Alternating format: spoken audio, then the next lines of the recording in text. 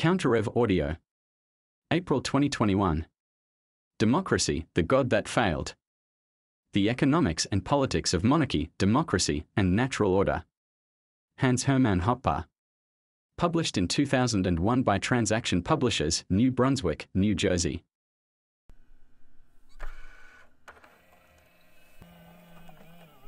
Every form of government welfare, the compulsory wealth or income transfer from haves to have-nots, lowers the value of a person's membership in an extended family household system as a social system of mutual cooperation and help and assistance. Marriage loses value. For parents, the value and importance of a good upbringing, education of their own children is reduced. Correspondingly, for children, less value will be attached and less respect paid to their own parents. Owing to the high concentration of welfare recipients in the big cities, family disintegration is already well advanced. In appealing to gender and generation, age, as a source of political support and promoting and enacting sex, gender, and family legislation, invariably the authority of heads of families and households and the natural intergenerational hierarchy within families is weakened and the value of a multi-generational family as the basic unit of human society diminished.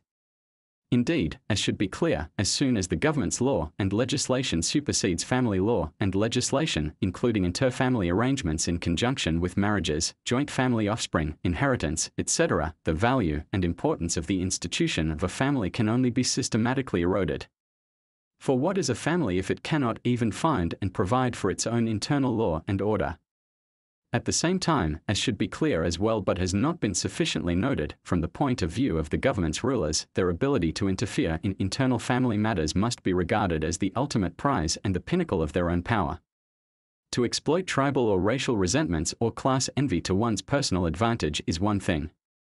It is quite another accomplishment to use the quarrels arising within families to break up the entire, generally harmonious, system of autonomous families, to uproot individuals from their families, to isolate and atomize them, thereby increasing the state's power over them.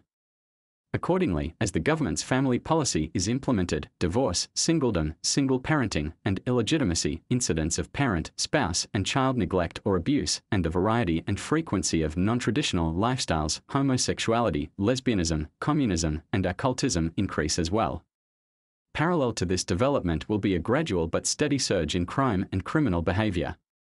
Under monopolistic auspices, law will invariably be transformed into legislation.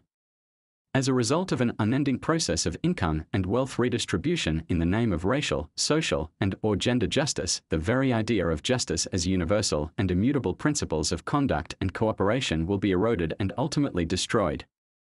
Rather than being conceived of as something pre-existing and to be discovered, law is increasingly considered as government-made law, legislation. Accordingly, not only will legal uncertainty increase, but in reaction the social rate of time preference will rise, i.e., people in general will become more present-oriented and have an increasingly shorter planning horizon. Moral relativism will also be promoted. For if there is no such thing as an ultimate right, then there is also no such thing as an absolute wrong. Indeed, what is right today may be wrong tomorrow, and vice versa. Rising time preferences combined with moral relativism, then, provides the perfect breeding ground for criminals and crimes, a tendency especially evident in the big cities. It is here that the dissolution of families is most advanced, that the greatest concentration of welfare recipients exists, that the process of genetic pauperization has progressed furthest, and that tribal and racial tensions as the outcome of forced integration are most virulent. Rather than centers of civilization, cities have become centers of social disintegration and cesspools of physical and moral decay, corruption, brutishness, and crime. IV. What follows from all of this?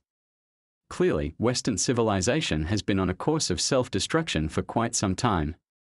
Can this course be stopped, and if so, how? I wish I could be optimistic, but I am not so sure that there is sufficient reason for optimism.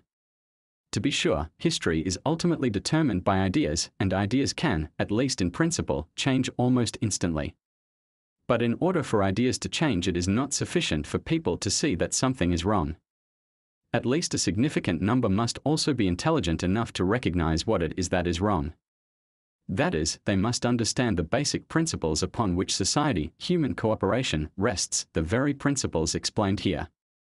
And they must have sufficient willpower to act according to this insight. But it is precisely this which one must increasingly doubt.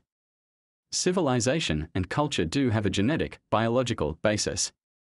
However, as the result of statism, of forced integration, egalitarianism, welfare policies, and family destruction, the genetic quality of the population has most certainly declined. Indeed, how could it not when success is systematically punished and failure rewarded? Whether intended or not, the welfare state promotes the proliferation of intellectually and morally inferior people, and the results would be even worse were it not for the fact that crime rates are particularly high among these people, and that they tend to eliminate each other more frequently. However, even if all of this does not give much hope for the future, all is not lost. There still remain some pockets of civilization and culture. Not in the cities and metropolitan areas, but in the heartland, countryside. In order to preserve these, several requirements must be fulfilled. The state, a judicial monopoly, must be recognized as the source of decivilization. States do not create law and order, they destroy it. Families and households must be recognized as the source of civilization. It is essential that the heads of families and households reassert their ultimate authority as judge in all internal family affairs. Households must be declared extraterritorial territory, like foreign embassies. Voluntary spatial segregation and discrimination must be recognized as not bad but good things that facilitate peaceful cooperation between different ethnic and racial groups. Welfare must be recognized as a matter exclusively of families and voluntary charity, and state welfare as nothing but the subsidization of irresponsibility. 10. On conservatism and libertarianism. Let me begin by discussing two possible meanings of the term conservative. The first meaning is to refer to someone as conservative who generally supports the status quo, that is, a person who wants to conserve whatever laws, rules, regulations, moral and behavioral codes happen to exist at any given point in time. Because different laws, rules, and political institutions are in place at different times and/or different locations, what a conservative supports depends on and changes with place and time. To be a conservative means nothing specific at all except to like the existing order, whatever that may be. The first meaning can be discarded, then. The term conservative must have a different meaning. What it means, and possibly only can mean, is this: conservative refers to someone who believes in the existence of a natural order and natural state of affairs which corresponds to the nature of things, of nature and man. This natural order is and can be disturbed by accidents and anomalies, by earthquakes and hurricanes, diseases, pests, monsters and beasts, by two-headed horses or four-legged humans, cripples and idiots, and by war, conquest and tyranny. But it is not difficult to distinguish the normal from the anomaly, the essential from the accidental. A little bit of abstraction removes all the clutter and enables nearly everyone to see what is and what is not natural and in accordance with the nature of things. Moreover, the natural is at the same time the most enduring state of affairs. The natural order is ancient and forever the same, only anomalies and accidents undergo change, hence, it can be recognized by us everywhere and at all times. Conservative refers to someone who recognizes the old and natural through the noise of anomalies and accidents and who defends, supports, and helps to preserve it against the temporary and anomalous. Within the realm of the humanities, including the social sciences, a conservative recognizes families, fathers, mothers, children, grandchildren, and households based on private property and in cooperation with a community of other households as the most fundamental, natural, essential, ancient, and indispensable social units. Moreover, the family household also represents the model of the social order at large. Just as a hierarchical order exists in a family, so is there a hierarchical order within a community of families, of apprentices, servants, and masters, vassals, knights, lords, overlords, and even kings, tied together by an elaborate and intricate system of kinship relations, and of children, parents, priests, bishops, cardinals, patriarchs or popes, and finally the transcendent God. Of the two layers of authority, the earthly physical power of parents, lords, and kings is naturally subordinate and subject to control by the ultimate spiritual intellectual authority of fathers, priests, bishops, and ultimately God. Conservatives, or more specifically, Western Greco-Christian conservatives, if they stand for anything, stand for and want to preserve the family and the social hierarchies and layers of material as well as spiritual intellectual authority based on and growing out of family bonds and kinship relations. Let me now come to an evaluation of contemporary conservatism, and then go on to explain why conservatives today must be antistatist libertarians and, equally important, why libertarians must be conservatives. Modern conservatism in the United States and Europe is confused and distorted. This confusion is largely due to democracy. Under the influence of representative democracy and with the transformation of the US and Europe into mass democracies from World War I, conservatism was transformed from an anti-egalitarian, aristocratic, anti-statist ideological force into a movement of culturally conservative statists, the right wing of the socialists and social democrats. Most self-proclaimed contemporary conservatives are concerned, as they should be, about the decay of families, divorce, illegitimacy, loss of authority, multiculturalism, alternative lifestyles, social disintegration, sex, and crime. All of these phenomena represent anomalies and scandalous deviations from the natural order. A conservative must indeed be opposed to all of these developments and try to restore normalcy. However, most contemporary conservatives, at least most of the spokesmen of the conservative establishment, either do not recognize that their goal of restoring normalcy requires the most drastic, even revolutionary, anti-statist social changes, or, if they know about this, they are members of the fifth column engaged in destroying conservatism from inside, and hence, must be regarded as evil. That this is largely true for the so-called neoconservatives does not require further explanation here. Indeed, as far as their leaders are concerned, one suspects that most of them are of the latter, evil, kind. They are not truly concerned about cultural matters but recognize that they must play the cultural conservatism card so as not to lose power and promote their entirely different goal of global social democracy. However, it is also true of many conservatives who are genuinely concerned about family disintegration or dysfunction and cultural rot. I am thinking here in particular of the conservatism represented by Patrick Buchanan and his movement. Buchanan's conservatism is by no means as different from that of the conservative Republican Party establishment as he and his followers fancy themselves. In one decisive respect, their brand of conservatism is in full agreement with that of the conservative establishment. Both are statists. They differ over what exactly needs to be done to restore normalcy to the US, but they agree that it must be done by the state. There is not a trace of principled anti-statism in either. Let me illustrate by quoting Samuel Francis, one of the leading theoreticians and strategists of the Buchananite movement. After deploring anti-white and anti-Western propaganda, militant secularism, acquisitive egoism, economic and political globalism, demographic inundation, and unchecked state centralism, he expounds on a new spirit of America First, which implies not only putting national interests over those of other nations and abstractions like world leadership, global harmony, and the New World Order, but also giving priority to the nation over the gratification of individual and subnational interests. So far so good. But how does he propose to fix the problem of moral degeneration and cultural rot?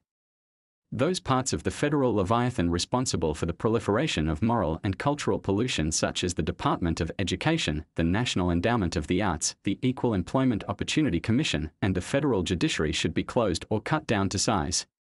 But there is no opposition against the state's involvement in educational matters.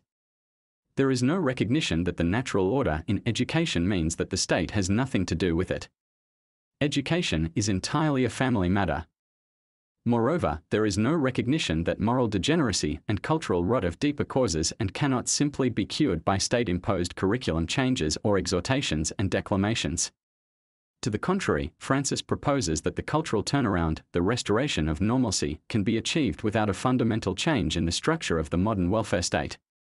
Indeed, Buchanan and his ideologues explicitly defend the three core institutions of the welfare state: Social Security, Medicare, and unemployment subsidies. They even want to expand the social responsibilities of the state by assigning to it the task of protecting, by means of national import and export restrictions, American jobs, especially in industries of national concern, and insulate the wages of U.S. workers from foreign laborers who must work for $1 an hour or less. In fact, Buchananites freely admit that they are statists. They detest and ridicule capitalism, laissez-faire, free markets and trade, wealth, elites, and nobility, and they advocate a new populist, indeed proletarian, conservatism which amalgamates social and cultural conservatism and social or socialist economics. Thus, continues Francis, while the left could win middle Americans through its economic measures, it lost them through its social and cultural radicalism, and while the right could attract middle Americans through appeals to law and order and defense of sexual normality, conventional morals and religion, traditional social institutions and invocations of nationalism and patriotism, It lost middle Americans when it rehearsed its old bourgeois economic formulas. Hence, it is necessary to combine the economic policies of the left and the nationalism and cultural conservatism of the right to create a new identity synthesizing both the economic interests and cultural national loyalties of the proletarianized middle class in a separate and unified political movement. For obvious reasons, this doctrine is not so named, but there is a term for this type of conservatism. It is called social nationalism or national socialism. I will not concern myself here with the question whether or not Buchanan's conservatism has mass appeal and whether or not its diagnosis of American politics is sociologically correct. I doubt that this is the case, and certainly Buchanan's fate during the 1995 and 2000 Republican presidential primaries does not indicate otherwise. Rather, I want to address the more fundamental questions, assuming that it does have such appeal, that is, assuming that cultural conservatism and social socialist economics can be psychologically combined, that is, that people can hold both of these views simultaneously without cognitive dissonance. Can they also be effectively and practically, economically and praxeologically, combined? Is it possible to maintain the current level of economic socialism, social security, etc., and reach the goal of restoring cultural normalcy, natural families, and normal rules of conduct? Buchanan and his theoreticians do not feel the need to raise this question because they believe politics to be solely a matter of will and power. They do not believe in such things as economic laws. If only people want something and they are given the power to implement their will, everything can be achieved. The dead Austrian economist Ludwig von Mises, to whom Buchanan referred contemptuously during his campaign, characterized this belief as historicism, the intellectual posture of the German Kathedersozialisten, the academic socialists of the chair, who justified any and all statist measures. But historicist contempt and ignorance of economics does not alter the fact that inexorable economic laws exist. You cannot have your cake and eat it too, for instance. Or what you consume now cannot be consumed again in the future. Or producing more of one good requires producing less of another. No wishful thinking can make such laws go away. To believe otherwise can only result in practical failure. In fact, noted Mises, economic history is a long record of government policies that failed because they were designed with a bold disregard for the laws of economics. In light of elementary and immutable economic laws, the Buchananite program of social nationalism is just another bold but impossible dream. No wishful thinking can alter the fact that maintaining the core institutions of the present welfare state and wanting to return to traditional families, norms, conduct, and culture are incompatible goals. You can have one, socialism, welfare, or the other, traditional morals, but you cannot have both. For social nationalist economics, the pillar of the current welfare state system Buchanan wants to leave untouched is the very cause of cultural and social anomalies. In order to clarify this, it is only necessary to recall one of the most fundamental laws of economics, which says that all compulsory wealth or income redistribution, regardless of the criteria on which it is based, involves taking from some, the havers of something, and giving it to others, the non-havers of something. Accordingly, the incentive to be a haver is reduced, and the incentive to be a non-haver increased. What the haver has is characteristically something considered good, and what the non-haver does not have is something bad or a deficiency. Indeed, this is the very idea underlying any redistribution. Some have too much good stuff and others not enough. The result of every redistribution is that one will thereby produce less good and increasingly more bad, less perfection and more deficiencies. By subsidizing with tax funds, with funds taken from others, people who are poor, bad, more poverty will be created. By subsidizing people because they are unemployed, bad, more unemployment will be created. By subsidizing unwed mothers, bad, there will be more unwed mothers and more illegitimate births, etc. Obviously, this basic insight applies to the entire system of so-called social security that has been implemented in Western Europe from the 1880s onward, and the US since the 1930s, of compulsory government insurance against old age, illness, occupational injury, unemployment, indigence, etc. In conjunction with the even older compulsory system of public education, these institutions and practices amount to a massive attack on the institution of the family and personal responsibility. By relieving individuals of the obligation to provide for their own income, health, safety, old age, and children's education, the range and temporal horizon of private provision is reduced, and the value of marriage, family, children, and kinship relations is lowered. Irresponsibility, short-sightedness, negligence, illness, and even destructionism, bads, are promoted, and responsibility, far-sightedness, diligence, health, and conservatism, goods, are punished.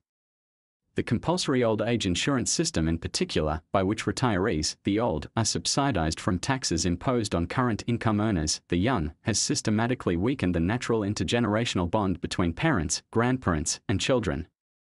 The old need no longer rely on the assistance of their children if they have made no provision for their own old age, and the young, with typically less accumulated wealth, must support the old, with typically more accumulated wealth, rather than the other way around, as is typical within families. Consequently, not only do people want to have fewer children, and indeed, birth rates have fallen in half since the onset of modern social security, welfare policies, but also the respect which the young traditionally accorded to their elders is diminished, and all indicators of family disintegration and malfunctioning, such as rates of divorce, illegitimacy, child abuse, parent abuse, spouse abuse, single parenting, singledom, alternative lifestyles, and abortion, have increased. Moreover, with the socialization of the healthcare system through institutions such as Medicaid and Medicare, and the regulation of the insurance industry, by restricting an insurer's right of refusal to exclude any individual risk as an insurable, and discriminate freely, according to actuarial methods, between different group risks, a monstrous machinery of wealth and income redistribution at the expense of responsible individuals and low-risk groups in favor of irresponsible actors and high-risk groups has been put in motion. Subsidies for the ill, unhealthy, and disabled breed illness, disease, and disability, and weaken the desire to work for a living and to lead healthy lives. One can do no better than quote the dead Austrian economist Ludwig von Mises once more. Being ill is not a phenomenon independent of conscious will. A man's efficiency is not merely a result of his physical condition, it depends largely on his mind and will. The destructionist aspect of accident and health insurance lies above all in the fact that such institutions promote accident and illness, hinder recovery, and very often create, or at any rate intensify and lengthen, the functional disorders which follow illness or accident. To feel healthy is quite different from being healthy in the medical sense. By weakening or completely destroying the will to be well and able to work, social insurance creates illness and inability to work. It produces the habit of complaining, which is in itself a neurosis, and neuroses of other kinds. As a social institution, it makes a people sick bodily and mentally, or at least helps to multiply, lengthen, and intensify disease. Social insurance has thus made the neurosis of the insured a dangerous public disease. Should the institution be extended and developed, the disease will spread. No reform can be of any assistance. We cannot weaken or destroy the will to health without producing illness. I do not wish to explain here the economic nonsense of Buchanan's and his theoreticians' even further-reaching idea of protectionist policies, of protecting American wages. If they were right, their argument in favor of economic protection would amount to an indictment of all trade and a defense of the thesis that everyone, each family, would be better off if he had never traded with anyone else. Certainly, in this case no one could ever lose his job, and unemployment due to unfair competition would be reduced to zero. Yet such a full employment society would not be prosperous and strong. It would be composed of people, families, who, despite working from dawn to dusk, would be condemned to poverty and starvation. Buchanan's international protectionism, while less destructive than a policy of interpersonal or interregional protectionism, would result in precisely the same effect. This is not conservatism. Conservatives want families to be prosperous and strong. This is economic destructionism. In any case, what should be clear by now is that most, if not all, of the moral degeneration and cultural rot, the signs of decivilization, all around us are the inescapable and unavoidable results of the welfare state and its core institutions. Classical, old-style conservatives knew this, and they vigorously opposed public education and social security. They knew that states everywhere were intent upon breaking down and ultimately destroying families and the institutions and layers and hierarchies of authority that are the natural outgrowth of family-based communities in order to increase and strengthen their own power. They knew that in order to do so, states would have to take advantage of the natural rebellion of the adolescent, juvenile, against parental authority. And they knew that socialized education and socialized responsibility were the means of bringing about this goal. Social education and social security provide an opening for the rebellious youth to escape parental authority, to get away with continuous misbehavior. Old conservatives knew that these policies would emancipate the individual from the discipline imposed by family and community life only to subject it instead to the direct and immediate control of the state. Furthermore, they knew, or at least had a hunch, that this would lead to a systematic infantilization of society, a regression, emotionally and mentally, from adulthood to adolescence or childhood. In contrast, Buchanan's populist proletarian conservatism, social nationalism, shows complete ignorance of all of this. Combining cultural conservatism and welfare statism is impossible, and hence, economic nonsense. Welfare statism, social security in any way, shape or form, breeds moral and cultural rot and degeneration. Thus, if one is indeed concerned about America's moral decay and wants to restore normalcy to society and culture, one must oppose all aspects of the modern social welfare state. A return to normalcy requires no less than the complete elimination of the present social security system, of unemployment insurance, social security, Medicare, Medicaid, public education, etc., and thus the near complete dissolution and deconstruction of the current state apparatus and government power. If one is ever to restore normalcy, government funds and power must dwindle to or even fall below their 19th century levels. Hence, true conservatives must be hardline libertarians, anti-statists. Buchanan's conservatism is false. It wants a return to traditional morality but at the same time advocates keeping the very institutions in place that are responsible for the perversion and destruction of traditional morals. Most contemporary conservatives, then, especially among the media darlings, are not conservatives but socialists, either of the internationalist sort, the new and neoconservative welfare statists and global social democrats, or of the nationalist variety, the Buchananite populists. Genuine conservatives must be opposed to both. In order to restore social and cultural normalcy, true conservatives can only be radical libertarians, and they must demand the demolition, as a moral and economic perversion, of the entire structure of social security. If conservatives must be libertarians, why must libertarians be conservatives? If conservatives must learn from libertarians, must libertarians also learn from conservatives? First, a few terminological clarifications are in order. The term libertarianism, as employed here, is a 20th century phenomenon, or more accurately, a post-World War I phenomenon, with intellectual roots in both classical, 18th and 19th century, liberalism and even older natural law philosophy. It is a product of modern Enlightenment rationalism. Culminating in the work of Murray Rothbard, the fountainhead of the modern libertarian movement, and in particular his Ethics of Liberty, libertarianism is a rational system of ethics, law.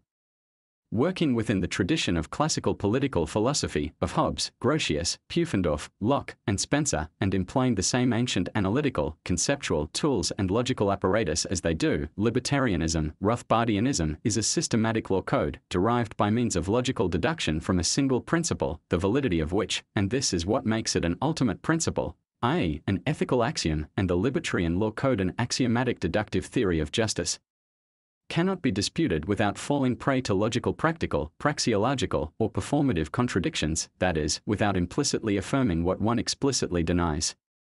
This axiom is the ancient principle of original appropriation, ownership of scarce resources. The right of an exclusive control over scarce resources, private property, is acquired through an act of original appropriation, by which resources are taken out of a state of nature and put into a state of civilization. If this were not so, no one could ever begin to act, do or propose anything, hence, any other principle is praxeologically impossible and argumentatively indefensible. From the principle of original appropriation, the first use first own principle, rules concerning the transformation and the transfer, exchange, of originally appropriated resources are derived, and all of ethics, law, including the principles of punishment, is then reconstructed in terms of a theory of property rights. All human rights are property rights, and all human rights violations are property rights violations. The upshot of this libertarian theory of justice is well known in these circles. The state, according to the most influential strand of libertarian theory, the Rothbardian one, is an outlaw organization, and the only social order that is just is a system of private property anarchy. I do not want to further analyze or defend the libertarian theory of justice at this point. Let me only confess that I believe the theory to be true, indeed to be irrefutably true. Rather, I want to turn to the question of the relationship between libertarianism and conservatism, the belief in a natural social order based and centered on families. some superficial commentators, mostly from the conservative side, such as Russell Kirk, have characterized libertarianism and conservatism as incompatible, hostile, or even antagonistic ideologies. In fact, this view is entirely mistaken. The relationship between libertarianism and conservatism is one of praxeological compatibility, sociological complementarity, and reciprocal reinforcement. In order to explain this, let me first point out that most, though not all, leading libertarian thinkers were, as a matter of empirical fact, social-cultural conservatives, defenders of traditional, bourgeois morals and manners. Most notably, Murray Rothbard, the single most important and influential libertarian thinker, was an outspoken cultural conservative. So was Rothbard's most important teacher, Ludwig von Mises. Ayn Rand, another major influence on contemporary libertarianism, is a different matter, of course. While this does not prove much, it does prove only that libertarianism and conservatism can be psychologically reconciled. It is indicative of a substantive affinity between the two doctrines. It is not difficult to recognize that the conservative and the libertarian views of society are perfectly compatible, congruent. To be sure, their methods are distinctly different. One is, or appears to be, empiristic, sociological, and descriptive, and the other rationalistic, philosophical, logical, and constructivist. This difference notwithstanding, both agree in one fundamental respect, however. Conservatives are convinced that the natural and normal is old and widespread, and thus can be discerned always and everywhere. Similarly, libertarians are convinced that the principles of justice are eternally and universally valid, and hence, must have been essentially known to mankind since its very beginnings. That is, the libertarian ethic is not new and revolutionary, but old and conservative. Even primitives and children are capable of grasping the validity of the principle of original appropriation, and most people usually recognize it as an unquestionable matter of fact. Moreover, as far as the object on which conservatives and libertarians focus is concerned, on the one hand families, kinship relations, communities, authority and social hierarchy, and on the other hand property and its appropriation, transformation and transfer, it should be clear that while they do not refer to identical entities, they still speak about different aspects of one and the same object: human actors and social cooperation. Extensively, that is, their realm of inquiry, frame of reference is identical. Families, authority, communities, and social ranks are the empirical sociological concretization of the abstract philosophical praxeological categories and concepts of property, production, exchange, and contract. Property and property relations do not exist apart from families and kinship relations. The latter shape and determine the specific form and configuration of property and property relations, while they are at the same time constrained by the universal and eternal laws of scarcity and property. In fact, as we have already seen, families considered normal by conservative standards are household families, and the family disintegration and moral and cultural decay which contemporary conservatives deplore is largely the result of the erosion and destruction of households, estates, as the economic basis of families by the modern welfare state. Thus, the libertarian theory of justice can actually provide conservatism with a more precise definition and a more rigorous moral defense of its own end, the return to civilization in the form of moral and cultural normalcy, than conservatism itself could ever offer. In doing so, it can further sharpen and strengthen conservatism's traditional antistatist outlook. IV. While the intellectual creators of modern libertarianism were cultural conservatives, and while the libertarian doctrine is fully compatible and congruent with the conservative worldview, and does not, as some conservative critics claim, entail an atomistic individualism and acquisitive egoism corrupted by the modern welfare state, the libertarian movement has undergone a significant transformation. To a large extent, and completely so in the eyes of the media and the public, it has become a movement that combines radical antistatism and market economics with cultural leftism, counter and multiculturalism, and personal hedonism. That is, it is the exact opposite of the Buchananite program of culturally conservative socialism, countercultural capitalism. Earlier it was noted that the Buchananite program of socialist nationalism does not seem to have much mass appeal, at least not in the United States. This is true to an even larger extent for the libertarian attempt to synthesize market economics with counter and multiculturalism. Yet, as was the case with conservatism before, in this case, too, my central concern is not about mass appeal and whether or not certain ideas can be psychologically combined and integrated, but whether or not these ideas can be combined practically and effectively. It is my plan to show that they cannot, and that much of contemporary libertarianism is false, counterproductive libertarianism, much like Buchanan's conservatism is false and counterproductive. That much of modern libertarianism is culturally leftist is not due to any such leanings among the major libertarian theoreticians. As noted, they were for the most part cultural conservatives. Rather, it was the result of a superficial understanding of the libertarian doctrine by many of its fans and followers, and this ignorance has its explanation in a historical coincidence and the mentioned tendency, inherent in the social democratic welfare state, of promoting a process of intellectual and emotional infantilization, decivilization of society. The beginnings of the modern libertarian movement in the United States go back to the mid-1960s. In 1971 the Libertarian Party was founded, and in 1972 the philosopher John Hospes was nominated as its first presidential candidate. It was the time of the Vietnam War. Simultaneously, promoted by the major advances in the growth of the welfare state from the early and mid-1960s onward in the United States and similarly in Western Europe, the so-called civil rights legislation and the war on poverty, a new mass phenomenon emerged. A new lumpenproletariat of intellectuals and intellectualized youths, the products of an ever-expanding system of socialist, public, education, alienated from mainstream bourgeois morals and culture, while living far more comfortably than the lumpenproletariat of old off the wealth created by this mainstream culture, arose. Multiculturalism and cultural relativism, live and let live, and egalitarian anti-authoritarianism, respect no authority, were elevated from temporary and transitory phases in mental development, adolescence, to permanent attitudes among grown-up intellectuals and their students. The principled opposition of the libertarians to the Vietnam War coincided with the somewhat diffuse opposition to the war by the New Left. In addition, the anarchistic upshot of the libertarian doctrine appealed to the countercultural left.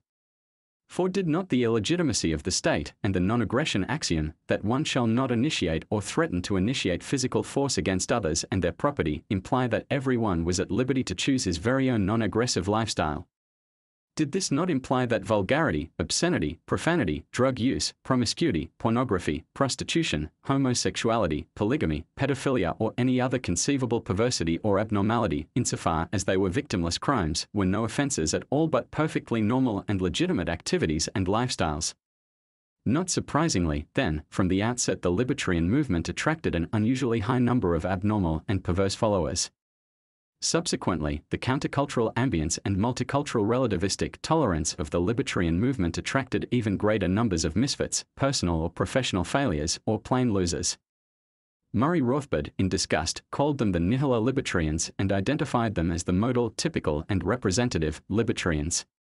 They fantasized of a society where everyone would be free to choose and cultivate whatever non-aggressive lifestyle, career, or character he wanted, and where, as a result of free market economics, everyone could do so on an elevated level of general prosperity.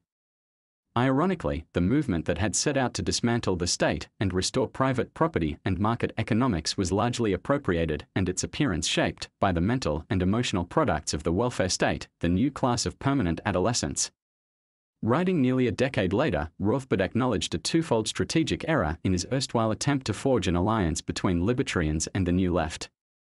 A. Gravely overestimating the emotional stability and the knowledge of economics of these fledgling libertarians, and, as a corollary, B. Gravely underestimating the significance of the fact that these libertarian cadre were weak and isolated, that there was no libertarian movement to speak of, and therefore that hurling these youngsters into an alliance with a far more numerous and powerful group was bound to lead to a high incidence of defection into real leftism of the left wing. Anarchist Maoist syndicalist variety. Toward a Strategy of Libertarian Social Change, unpublished manuscript, 1977, pp 159,160-61. Murray N. Rothbard has given the following portrait of the modal libertarian ML. ML is indeed a he. The ML was in his 20s 20 years ago, and is now in his 40s. That is neither as banal or as benign as it sounds, because it means that the movement has not really grown in 20 years. The ML is fairly bright and fairly well steeped in libertarian theory. But he knows nothing and cares less about history, culture, the context of reality or world affairs. His only reading or cultural knowledge is science fiction. The ML does not, unfortunately, hate the state because he sees it as the unique social instrument of organized aggression against person and property. Instead, the ML is an adolescent rebel against everyone around him, first, against his parents, second, against his family, third, against his neighbors, and finally against society itself. He is especially opposed to institutions of social and cultural authority, in particular against the bourgeoisie from whom he stemmed, against bourgeois norms and conventions, and against such institutions of social authority as churches. To the ML, then, the state is not a unique problem, it is only the most visible and odious of many hated bourgeois institutions, hence the zest with which the ML sports the button, question authority. And hence, too, the fanatical hostility of the ML toward Christianity.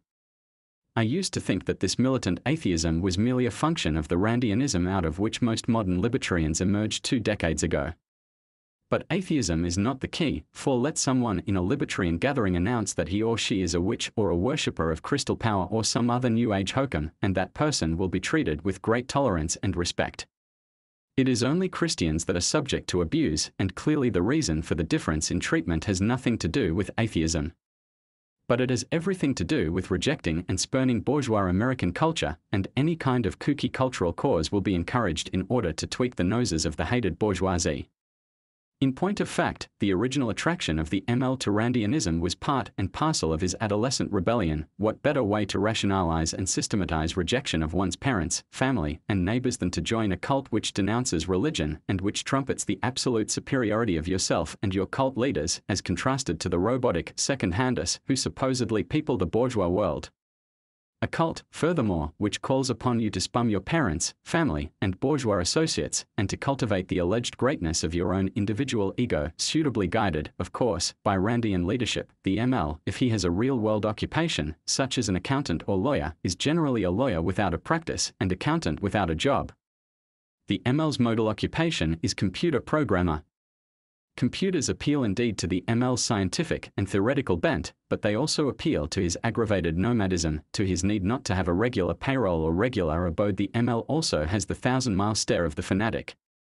He is apt to buttonhole you at the first opportunity and go on at great length about his own particular, great discovery, about his mighty manuscript which is crying out for publication if only it. This intellectual combination could hardly end happily. Private property capitalism and egalitarian multiculturalism are as unlikely a combination as socialism and cultural conservatism. And in trying to combine what cannot be combined, much of the modern libertarian movement actually contributed to the further erosion of private property rights, just as much of contemporary conservatism contributed to the erosion of families and traditional morals. What the countercultural libertarians failed to recognize, and what true libertarians cannot emphasize enough, is that the restoration of private property rights and laissez-faire economics implies a sharp and drastic increase in social discrimination, and will swiftly eliminate most if not all of the multicultural egalitarian lifestyle experiments so close to the heart of left libertarians. In other words, libertarians must be radical and uncompromising conservatives. Contrary to the left libertarians assembled around such institutions as the Cato Institute and the Institute for Justice, for instance, who seek the assistance of the central government in the enforcement of various policies of non-discrimination and call for a non-discriminatory or free immigration policy, true libertarians must embrace discrimination, be it internal, domestic, or external, foreign. Indeed, private property means discrimination. I, not you, own such and such. I am entitled to exclude you from my property. I may attach conditions to your using my property, and I may expel you from my property. Moreover, you and I, private property owners, may enter and put our property into a restrictive or protective covenant. We and others may, if we both deem it beneficial, impose limitations on the future use that each of us is permitted to make with our property. Hadn't been suppressed by the powers that be, but above all, the ML is a moocher, a bunco artist, and often an outright crook. His basic attitude toward other libertarians is your house is my house. In short, whether they articulate this philosophy or not, MLS are libertarian communists. Anyone with property is automatically expected to share it with the other members of his extended libertarian family. Why paleo?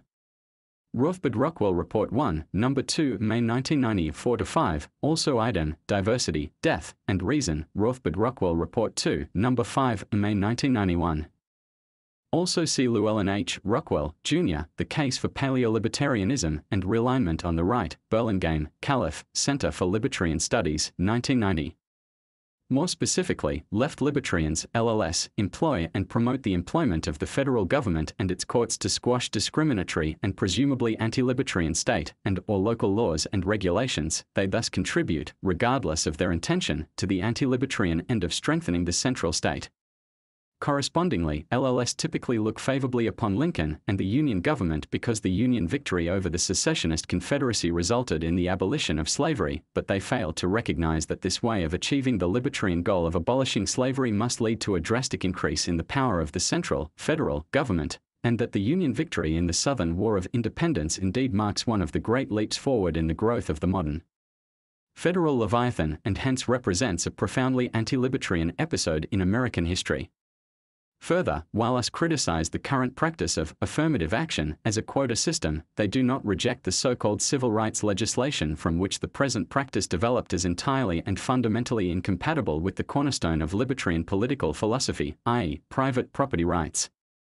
To the contrary, LLS are very much concerned about civil rights, most prominently the right of gays and other alternative lifestylers not to be discriminated against in employment and housing. Accordingly, they look favorably on the U.S. Supreme Court decision in Brown v.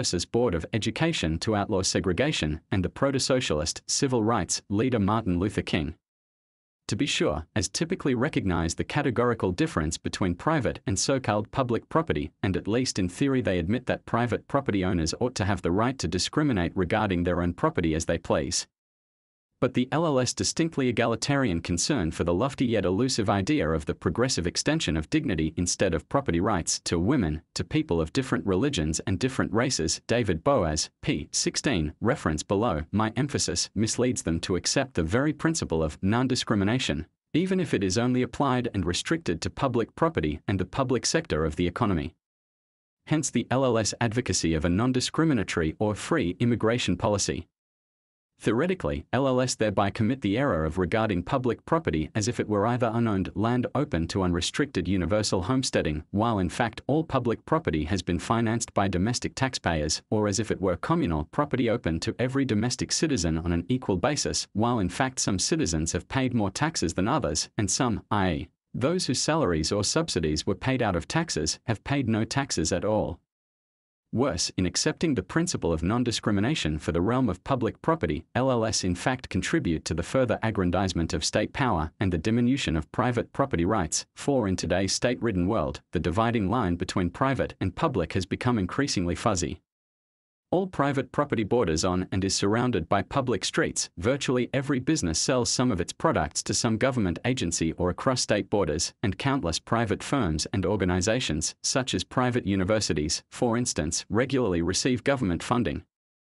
Hence, as seen from the perspective of the agents of the state, there is practically nothing left that is genuinely private and thus does not fall under government purview.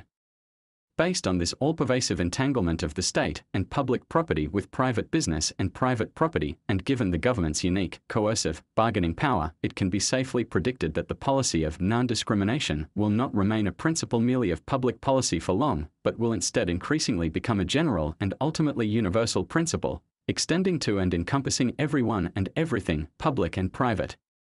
Characteristically, LLS are typically also proponents of Milton Friedman's school voucher proposal and are thus, it would seem, totally unaware that the implementation of the voucher plan would invariably lead to the expansion of government control from public schools to one including private schools and the destruction of whatever autonomous decision-making rights the latter schools presently still possess.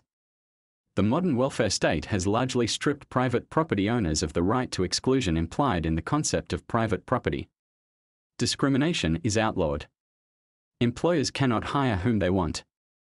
Landlords cannot rent to whom they want. Sellers cannot sell to whomever they wish, buyers cannot buy from whomever they wish to buy. And groups of private property owners are not permitted to enter in whatever restrictive covenant they believe to be mutually beneficial. The state has thus robbed the people of much of their personal and physical protection. Not to be able to exclude others means not to be able to protect oneself. The result of this erosion of private property rights under the democratic welfare state is forced integration. Forced integration is ubiquitous. Americans must accept immigrants they do not want. Teachers cannot get rid of lousy or ill-behaved students, employers are stuck with poor or destructive employees, landlords are forced to live with bad renters, banks and insurance companies are not allowed to avoid bad risks, restaurants and bars must accommodate unwelcome customers, and private clubs and covenants are compelled to accept members and actions in violation of their very own rules and restrictions. Moreover, on public, i.e., government property in particular, forced integration has taken on a dangerous form of norm and lawlessness. To exclude other people from one's own property is the very means by which an owner can avoid bads from happening, events that will lower the value of one's property. In not being permitted to freely exclude, the incidence of bads, ill-behaved, lazy, unreliable, rotten students, employees, customers will increase and property values will fall. In fact, forced integration, the result of all non-discrimination policies, breeds ill behavior and bad character. In civilized society, the ultimate price for ill behavior is expulsion, and all-around ill-behaved or rotten characters, even if they commit no criminal offense, will find themselves quickly expelled from everywhere and by everyone and become outcasts, physically removed from civilization. This is a stiff price to pay, hence, the frequency of such behavior is reduced. By contrast, if one is prevented from expelling others from one's property whenever their presence is deemed undesirable, ill behavior, misconduct, and outright rotten characters are encouraged, rendered less costly. Rather than being isolated and ultimately entirely removed from society, the bums in every conceivable area of incompetency, bumhood, are permitted to perpetrate their unpleasantries everywhere, so bum-like behavior and bums will proliferate. The results of forced integration are only too visible. All social relations, whether in private or business life, have become increasingly egalitarian. Everyone is on a first-name basis with everyone else, and uncivilized. In distinct contrast, a society in which the right to exclusion is fully restored to owners of private property would be profoundly unegalitarian, intolerant, and discriminatory. There would be little or no tolerance and open-mindedness, so dear to left libertarians.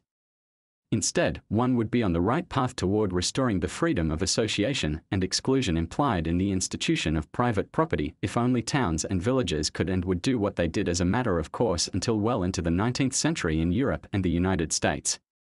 There would be signs regarding entrance requirements to the town, and, once in town, requirements for entering specific pieces of property, for example, no beggars, bums, or homeless, but also no homosexuals, drug users, Jews, Muslims, Germans, or Zulus, and those who did not meet these entrance requirements would be kicked out as trespassers.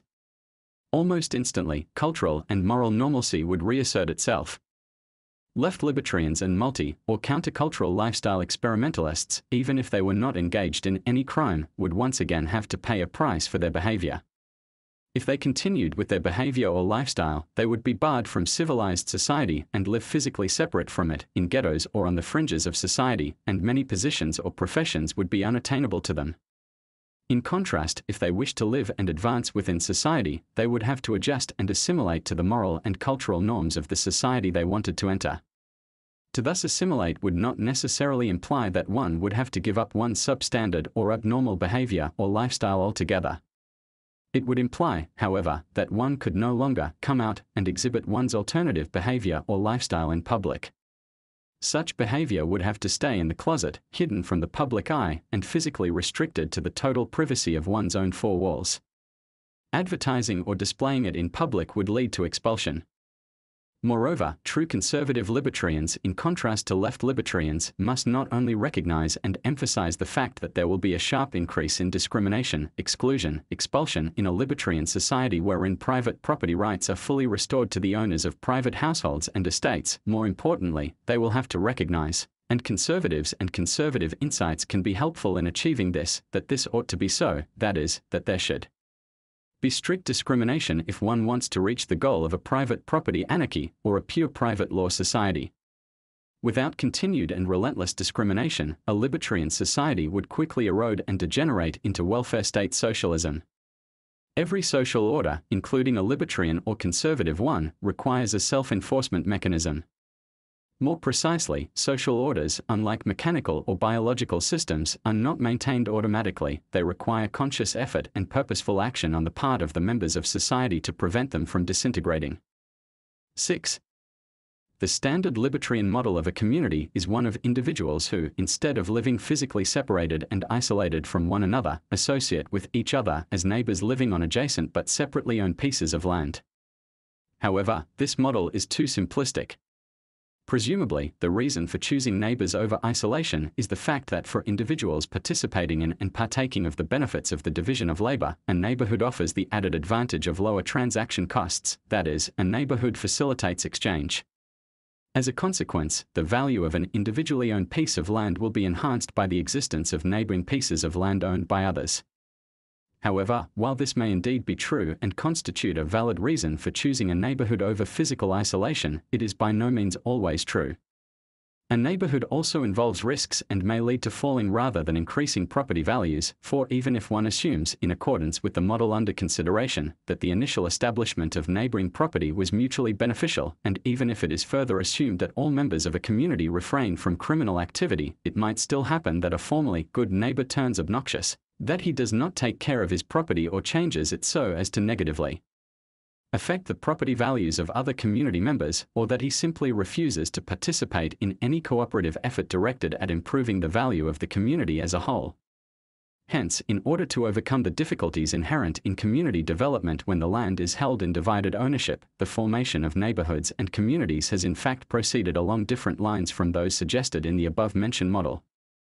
Rather than being composed of adjacent pieces of land owned in severalty, then, neighborhoods have typically been proprietary or covenantal communities, founded and owned by a single proprietor who would lease separate parts of the land under specified conditions to selected individuals. Originally, such covenants were based on kinship relations, with the role of the proprietor performed by the head of a family or clan. In other words, just as the actions of the immediate family members are coordinated by the head and owner of the household within a single family household, so was the function of directing and coordinating the land uses of groups of neighboring households traditionally fulfilled by the head of an extended kinship group. In modern times, characterized by massive population growth and a significant loss in the importance of kinship relations, this original libertarian model of a proprietary community has been replaced by new and familiar developments such as shopping malls and gated communities.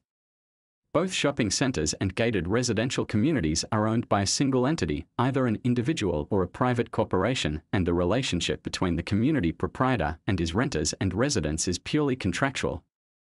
The proprietor is an entrepreneur seeking profits from developing and managing residential and/or business communities which attract people as places where they want to reside and/or carry on their business. The proprietor, elaborates Spencer McCallum, builds value in the inventory of community land chiefly by satisfying three functional requirements of a community which he alone as an owner can adequately fulfill: selection of members, land planning, and leadership. The first two functions, membership selection and land planning, are accomplished by him automatically in the course of determining to whom, and for what purpose, to let the use of land. The third function, leadership, is his natural responsibility and also his special opportunity, since his interest alone is the success of the whole community rather than that of any special interest within it. Assigning land automatically establishes the kinds of tenants and their spatial juxtaposition to one another, and, hence, the economic structure of the community. Leadership also includes arbitration of differences among tenants, as well as guidance and participation in joint efforts, and indeed, in a fundamental sense, the security of the community is a part of the owner's real estate function. Under land planning, he supervises the design of all construction from the standpoint of safety. He also chooses tenants with a view to their compatibility and complementarity with other members of the community, and learns to anticipate in the leases and to provide in other ways against disputes developing among tenants. By his informal peacemaking and arbitrating, he resolves differences that might otherwise become serious. In these many ways he ensures quiet possession, as it was so admirably phrased in the language of the common law, for his tenants. Clearly then, the task of maintaining the covenant entailed in a libertarian, proprietary community is first and foremost that of the proprietor. Yet he is but one man, and it is impossible for him to succeed in this task unless he is supported in his endeavor by a majority of the members of the community in question. In particular, the proprietor needs the support of the community elite, i.e., the heads of households and firms most heavily invested in the community. In order to protect and possibly enhance the value of their property and investments, both proprietor and the community elite must be willing and prepared to take two forms of protective measures. First, they must be willing to defend themselves by means of physical force and punishment against external invaders and domestic criminals. But second, and equally important, they must also be willing to defend themselves by means of ostracism, exclusion, and ultimately expulsion against those community members who advocate, advertise, or propagandize actions incompatible with the very purpose of the covenant to protect property and family. In this regard, a community always faces the double and related threat of egalitarianism and cultural relativism. Egalitarianism, in every form and shape, is incompatible with the idea of private property. Private property implies exclusivity, inequality, and difference. And cultural relativism is incompatible with the fundamental, indeed foundational, fact of families and intergenerational kinship relations. Families and kinship relations imply cultural absolutism. As a matter of socio-psychological fact, both egalitarian and relativistic sentiments find steady support among ever-new generations of adolescents. Owing to their still incomplete mental development, juveniles, especially of the male variety, are always susceptible to both ideas. Adolescence is marked by regular, and for this stage normal, outbreaks of rebellion by the young against the discipline imposed on them by family life and parental authority. Cultural relativism and multiculturalism provide the ideological instrument of emancipating oneself from these constraints. And egalitarianism, based on the infantile view that property is given and thus distributed arbitrarily rather than individually appropriated and produced, and hence distributed justly, i.e., in accordance with personal productivity, provides the intellectual means by which the rebellious youths can lay claim to the economic resources necessary for a life free of and outside the disciplinary framework of families. The enforcement of a covenant is largely a matter of prudence, of course. How and when to react, and what protective measures to take, requires judgment on the part of the members of the community and especially the proprietor and the community elite. Thus, for instance, so long as the threat of moral relativism and egalitarianism is restricted to a small proportion of juveniles and young adults for only a brief period in life, until they settle back into family-constrained adulthood, it may well be sufficient to do nothing at all. The proponents of cultural relativism and egalitarianism would represent little more than temporary embarrassments or irritations, and punishment in the form of ostracism can be quite mild and lenient. A small dose of ridicule and contempt may be all that is needed to contain the relativistic and egalitarian threat. The situation is very different, however, and rather more drastic measures might be required once the spirit of moral relativism and egalitarianism has taken hold among adult members of society, among mothers, fathers, and heads of households and firms. As soon as mature members of society habitually express acceptance or even advocate egalitarian sentiments, whether in the form of democracy, majority rule, or of communism, it becomes essential that other members, and in particular the natural social elites, be prepared to act decisively and, in the case of continued nonconformity, exclude and ultimately expel these members from society. In a covenant concluded among proprietor and community tenants for the purpose of protecting their private property, no such thing as a right to free, unlimited speech exists, not even to unlimited speech on one's own tenant property. One may say innumerable things and promote almost any idea under the sun, but naturally no one is permitted to advocate ideas contrary to the very purpose of the covenant of preserving and protecting private property, such as democracy and communism. There can be no tolerance toward Democrats and Communists in a libertarian social order. They will have to be physically separated and expelled from society. Likewise, in a covenant founded for the purpose of protecting family and kin, there can be no tolerance toward those habitually promoting lifestyles incompatible with this goal. They, the advocates of alternative, non-family and kin-centered lifestyles such as, for instance, individual hedonism, parasitism, nature-environment worship, homosexuality, or communism, will have to be physically removed from society, too, if one is to maintain a libertarian order. 7. It should be obvious then that and why libertarians must be moral and cultural conservatives of the most uncompromising kind. The current state of moral degeneration, social disintegration, and cultural rot is precisely the result of too much, and above all erroneous and misconceived, tolerance. Rather than having all habitual Democrats, communists, and alternative lifestylists quickly isolated, excluded, and expelled from civilization in accordance with the principles of the covenant, they were tolerated by society. Yet this toleration only encouraged and promoted even more egalitarian and relativistic sentiments and attitudes, until at last the point was reached where the authority of excluding anyone for anything had effectively evaporated, while the power of the state, as manifested in state-sponsored forced integration policies, had correspondingly grown. Libertarians, in their attempt to establish a free natural social order, must strive to regain from the state the right to exclusion inherent in private property. Yet even before they accomplish this, and in order to render such an achievement even possible, libertarians cannot soon enough begin to reassert and exercise, to the extent that the situation still permits them to do so, their right to exclusion in everyday life. Libertarians must distinguish themselves from others by practicing, as well as advocating, the most extreme form of intolerance and discrimination against egalitarians, Democrats, socialists, communists, multiculturalists, environmentalists, ill manners, misconduct, incompetence, rudeness, vulgarity, and obscenity.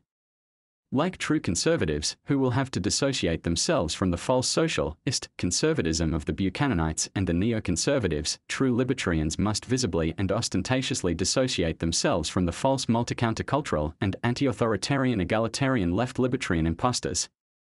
11. On the errors of classical liberalism and the future of liberty. Classical liberalism has been in decline for more than a century.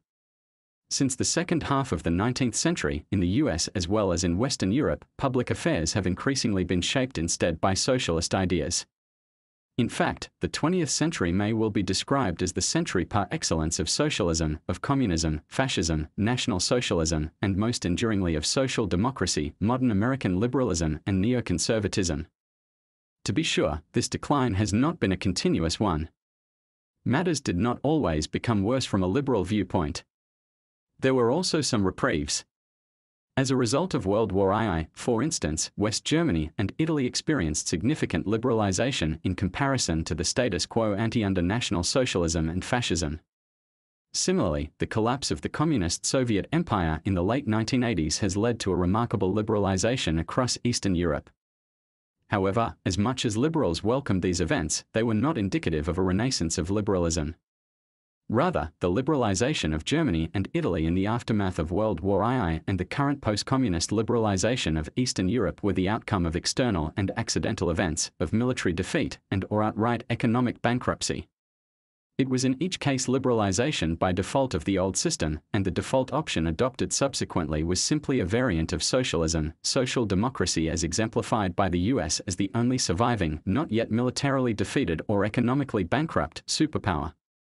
Thus, even if liberals have enjoyed a few periods of reprieve, ultimately the displacement of liberalism by socialism has been complete. Indeed, so complete has been the socialist victory that today, at the beginning of the 21st century, some neoconservatives have waxed triumphantly about the end of history and the arrival of the last man, i.e., of the last millennium of global U.S. supervised social democracy and a new Homo socio-democraticus. II. Even if one regards the Hegelian aspirations of this interpretation as preposterous, according to which liberalism marks only a transitory stage in the evolution of the fully developed social democratic man, liberals still must be pained at the mere appearance of truth of neoconservative philosophizing. Nor can they console themselves with the knowledge that social democracy also is bound to collapse economically. They knew that communism had to collapse, yet when it did, this did not inaugurate a liberal renaissance. There is no a priori reason to assume that the future breakdown of social democracy will bear any more favorable results. Assuming that the course of human history is determined by ideas rather than blind forces and historical changes are the result of ideological shifts in public opinion, it follows that the socialist transformation of the last 100 years must be understood as the result of liberalism's intellectual, philosophical, and theoretical defeat, i.e., the increasing rejection in public opinion of the liberal doctrine as faulty. In this situation, liberals can react in two ways. On the one hand, they may still want to maintain that liberalism is a sound doctrine and that the public rejects it in spite of its truth. In this case, one must explain why people cling to false beliefs, even if they are aware of correct liberal ideas. Does the truth not always hold its own attraction and rewards? Furthermore, one must explain why the liberal truth is increasingly rejected in favor of socialist falsehoods. Did the population become more indolent or degenerate? If so, how can this be explained? On the other hand, one may consider the rejection as indicative of an error in one's doctrine. In this case, one must reconsider its theoretical foundations and identify the error which can account not only for the doctrine's rejection as false but more importantly for the actual course of events. In other words, the socialist transformation must be explained as an intelligible and systematically predictable progressive deconstruction and degeneration of liberal political theory originating in and logically arising from this error as the ultimate source of all subsequent socialist confusion. Liberalism's central and momentous error lies in its theory of government. Classical liberal political philosophy, as personified by Locke and most prominently displayed in Jefferson's Declaration of Independence, was first and foremost a moral doctrine. Drawing on the philosophy of the Stoics and the late Scholastics, it centered around the notions of self-ownership, original appropriation of nature-given, unowned resources, property, and contract as universal human rights implied in the nature of man qua rational animal. In the environment of princely and royal rulers, this emphasis on the universality of human rights placed the liberal philosophy naturally in radical opposition to every established government. For a liberal, every man, whether king or peasant, was subject to the same universal and eternal principles of justice, and a government either could derive its justification from a contract between private property owners or it could not be justified at all. But could any government be so justified? The affirmative liberal answer is well known. It set out from the undeniably true proposition that, mankind being what it is, murderers, robbers, thieves, thugs, and con artists will always exist, and life in society will be impossible if they are not threatened with physical punishment. In order to maintain a liberal social order, liberals insisted, it is necessary that its members be in the position to pressure, by threatening or applying violence, anyone who does not respect the life and property of others to acquiesce to the rules of society. From this correct premise, liberals concluded that this indispensable task of maintaining of law and order is the unique function of government. Whether this conclusion is correct or not hinges on the definition of government. It is correct if government simply means any individual or firm that provides protection and security services to a voluntary paying clientele of private property owners. However, this was not the definition of government adopted by liberals. For a liberal, government is not simply a specialized firm. Rather, government possesses two unique characteristics. Unlike a normal firm, it possesses a compulsory territorial monopoly of jurisdiction, ultimate decision-making, and the right to tax. However, if one assumes this definition of government, then the liberal conclusion is false. It does not follow from the right and need for the protection of person and property that protection rightfully should or effectively can be provided by a monopolist of jurisdiction and taxation. To the contrary, it can be demonstrated that any such institution is incompatible with the rightful and effective protection of property. According to liberal doctrine, private property rights logically and temporally precede any government. They are the result of acts of original appropriation, production, and/or exchange from prior to later owner, and concern the owner's right to exclusive jurisdiction over definite physical resources. In fact, it is the very purpose of private property to establish physically separate domains of exclusive jurisdiction in order to avoid possible conflicts concerning the use of scarce resources. No private property owner can possibly surrender his right to ultimate jurisdiction over and physical protection of his property to someone else unless he sells or otherwise transfers his property, in which case someone else gains exclusive jurisdiction over it. Every property owner may partake of the advantages of the division of labor, however, and seek more or better protection of his property through cooperation with other owners and their property. Every property owner may buy from, sell to, or otherwise contract with anyone else concerning more or better property protection, and every property owner may at any time unilaterally discontinue any such cooperation with others or change his respective affiliations. Thus, in order to meet the demand for protection, it would be rightfully possible and is economically likely that specialized individuals or agencies would arise which would provide protection, insurance, and arbitration services to voluntary clients for a fee. While it is easy to conceive of the contractual origin of a system of competitive security suppliers, it is inconceivable how private property owners could possibly enter a contract which entitled another agent to compel anyone within a given territory to come to it exclusively for protection and judicial decision-making, barring any other agent from offering protection services. Such a monopoly contract would imply that every private property owner had surrendered his right to ultimate decision-making and the protection of his person and property permanently to someone else. In effect, in transferring this right onto someone else, a person would submit himself into permanent slavery.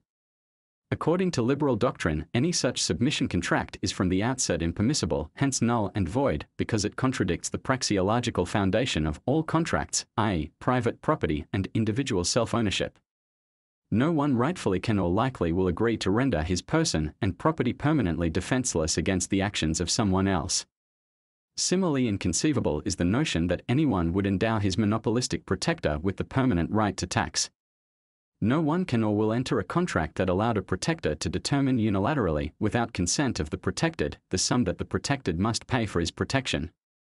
Since Locke, liberals have tried to solve this internal contradiction through the makeshift of tacit, implicit, or conceptual agreements, contracts, or constitutions. Yet all of these characteristically tortuous and confused attempts have only contributed to one and the same unavoidable conclusion, that it is impossible to derive a justification for government from explicit contracts between private property owners. IV.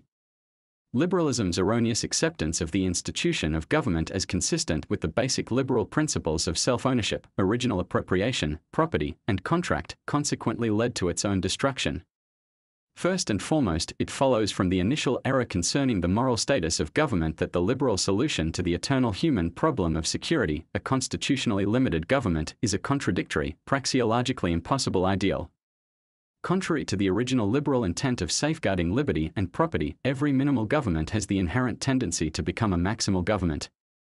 Once the principle of government, judicial monopoly, and the power to tax is incorrectly accepted as just, any notion of restraining government power and safeguarding individual liberty and property is illusory.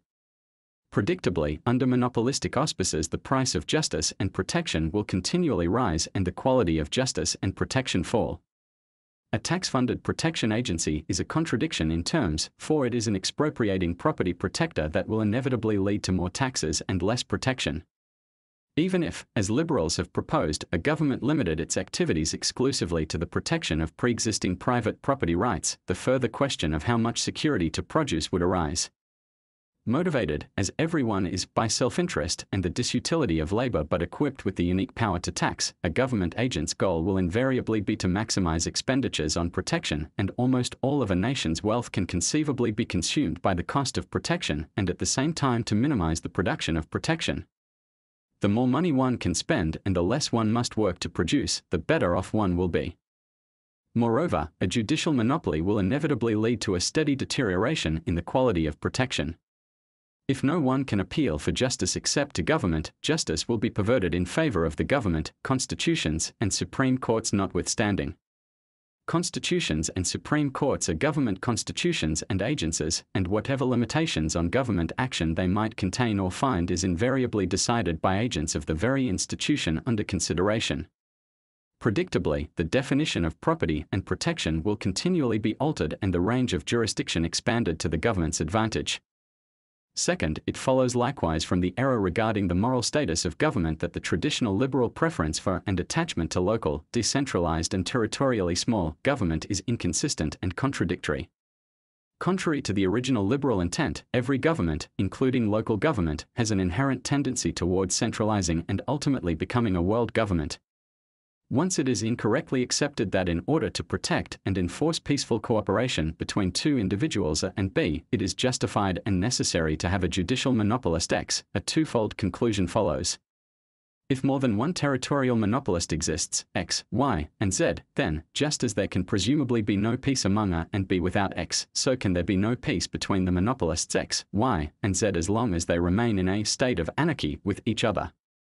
Hence, in order to fulfill the liberal desideratum of universal and eternal peace, all political centralization and unification, and ultimately the establishment of a single world government, is justified and last, it follows from the error of accepting government as just that the ancient idea of the universality of human rights and the unity of law is confused and, under the heading equality before the law, transformed into a vehicle of egalitarianism. As opposed to the anti-egalitarian or even aristocratic sentiment of old liberals, once the idea of universal human rights is combined with government, the result will be egalitarianism and the destruction of human rights.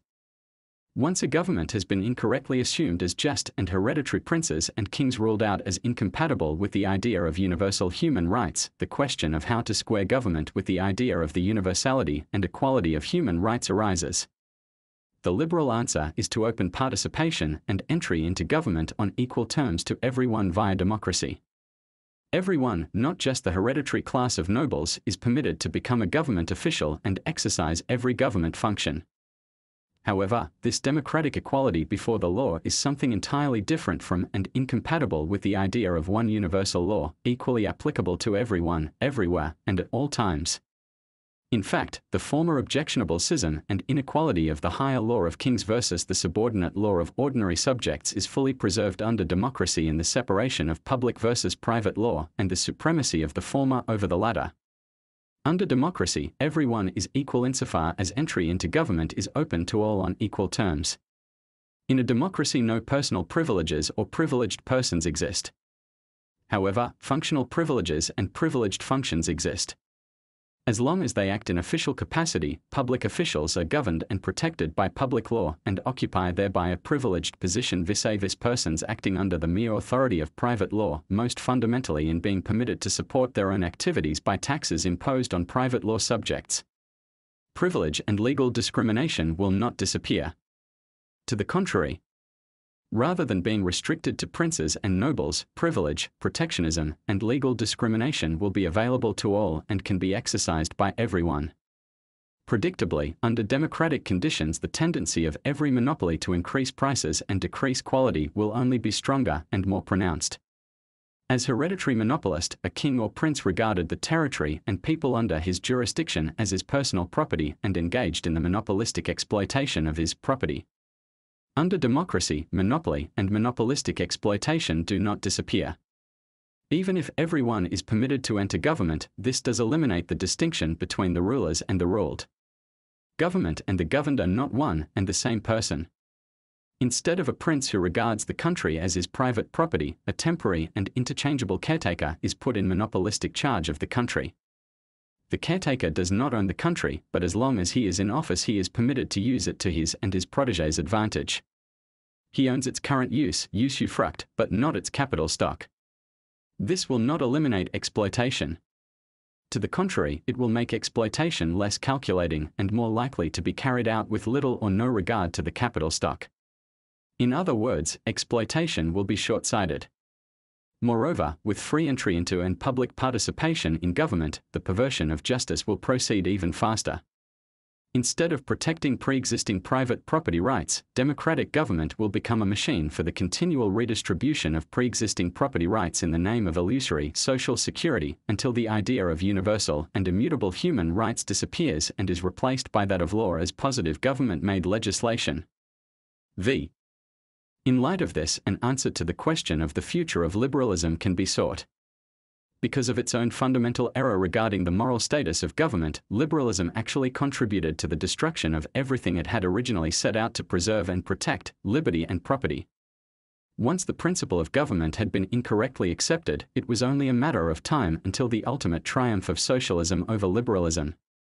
The present neoconservative end of history of global US enforced social democracy is the result of 2 centuries of liberal confusion.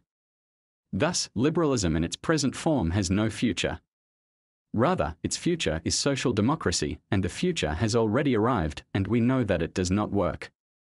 Once the premise of government is accepted, liberals are left without argument when socialists pursue this premise to its logical end. If monopoly is just, then centralization is just. If taxation is just, then more taxation is also just. And if democratic equality is just, then the expropriation of private property owners is just, too, while private property is not. Indeed, what can a liberal say in favor of less taxation and redistribution? If it is admitted that taxation and monopoly are just, then the liberal has no principal moral case to make. To lower taxes is not a moral imperative. Rather, the liberal case is exclusively an economic one. For instance, lower taxes will produce certain long-run economic benefits. However, at least in the short run and for some people, the current tax recipients, lower taxes also imply economic costs. Without moral argument at his disposal, a liberal is left only with the tool of cost-benefit analysis, but any such analysis must involve an interpersonal comparison of utility, and such a comparison is impossible, scientifically impermissible. Hence, the outcome of cost-benefit analyses is arbitrary, and every proposal justified with reference to them is mere opinion. In this situation, democratic socialists only appear more upfront, consistent, and consequent, while liberals come across as starry-eyed, confused, and unprincipled or even opportunistic. They accept the basic premise of the current order of democratic government, but then constantly lament its anti-liberal outcome. If liberalism is to have any future, it must repair its fundamental error. Liberals will have to recognize that no government can be contractual justified, that every government is destructive of what they want to preserve, and that protection and the production of security can only be rightfully and effectively undertaken by a system of competitive security suppliers. That is, liberalism will have to be transformed into the theory of private property anarchism, or a private law society, as first outlined nearly 150 years ago by Gustave de Molinari and in our own time fully elaborated by Murray Rothbard. Such a theoretical transformation would have an immediate twofold effect. On the one hand, it would lead to a purification of the contemporary liberal movement. Social democrats in liberal clothes and many high-ranking liberal government functionaries would swiftly disassociate themselves from this new liberal movement. On the other hand, the transformation would lead to the systematic radicalization of the liberal movement. For those members of the movement who still hold on to the classic notion of universal human rights and the idea that self-ownership and private property rights precede all government and legislation, the transition from liberalism to private property anarchism is only a small intellectual step, especially in light of the obvious failure of democratic government to provide the only service that it was ever intended to provide, that of protection. Private property anarchism is simply consistent liberalism, liberalism thought through to its ultimate conclusion, or liberalism restored to its original intent. However, this small theoretical step has momentous practical implications. In taking this step, liberals would renounce their allegiance to the present system, denounce democratic government as illegitimate, and reclaim their right to self-protection. Politically, with this step they would return to the very beginnings of liberalism as a revolutionary creed. In denying the validity of all hereditary privileges, classical liberals would be placed in fundamental opposition to all established governments. Characteristically, liberalism's greatest political triumph, the American Revolution, was the outcome of a secessionist war. And in the Declaration of Independence, in justifying the actions of the American colonists, Jefferson affirmed that governments are instituted among men, deriving their just powers from the consent of the governed, to secure the right to life, liberty, and the pursuit of happiness, and that whenever any form of government becomes destructive of these ends, it is the right of the people to alter or abolish it, and to institute new government, laying its foundation on such principles, and organizing its powers in such form, as to them shall seem most likely to effect their safety and happiness. Private property anarchists would only reaffirm the classic liberal right to throw off such government, and to provide new guards for their future security. Of course, by itself the renewed radicalism of the liberal movement would be of little consequence, although as the American Revolution teaches, radicalism may well be popular.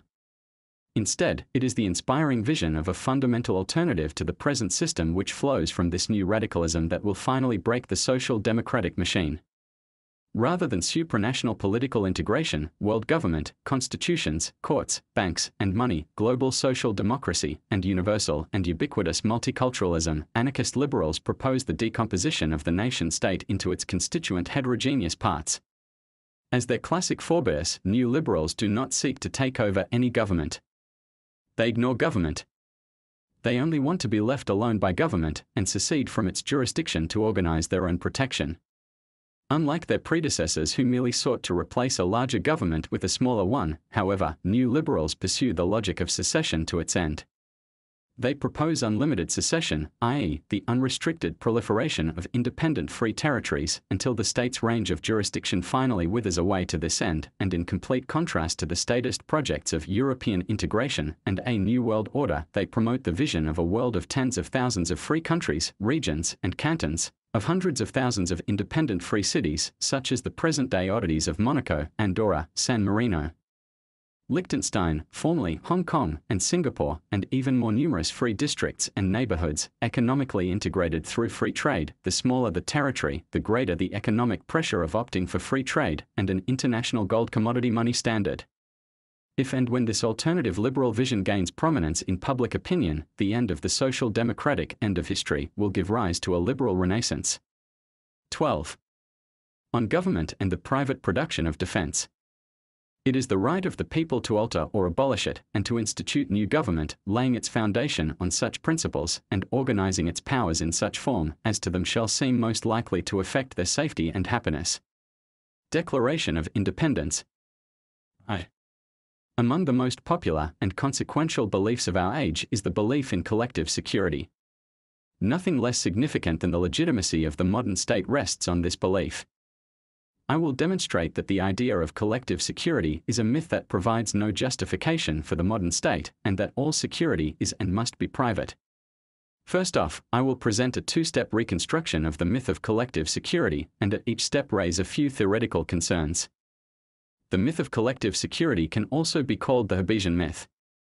Thomas Hobbes and countless political philosophers and economists after him argued that in the state of nature, men would constantly be at each other's throats. Homo homini lupus estimated, put in modern jargon, in the state of nature a permanent underproduction of security would prevail.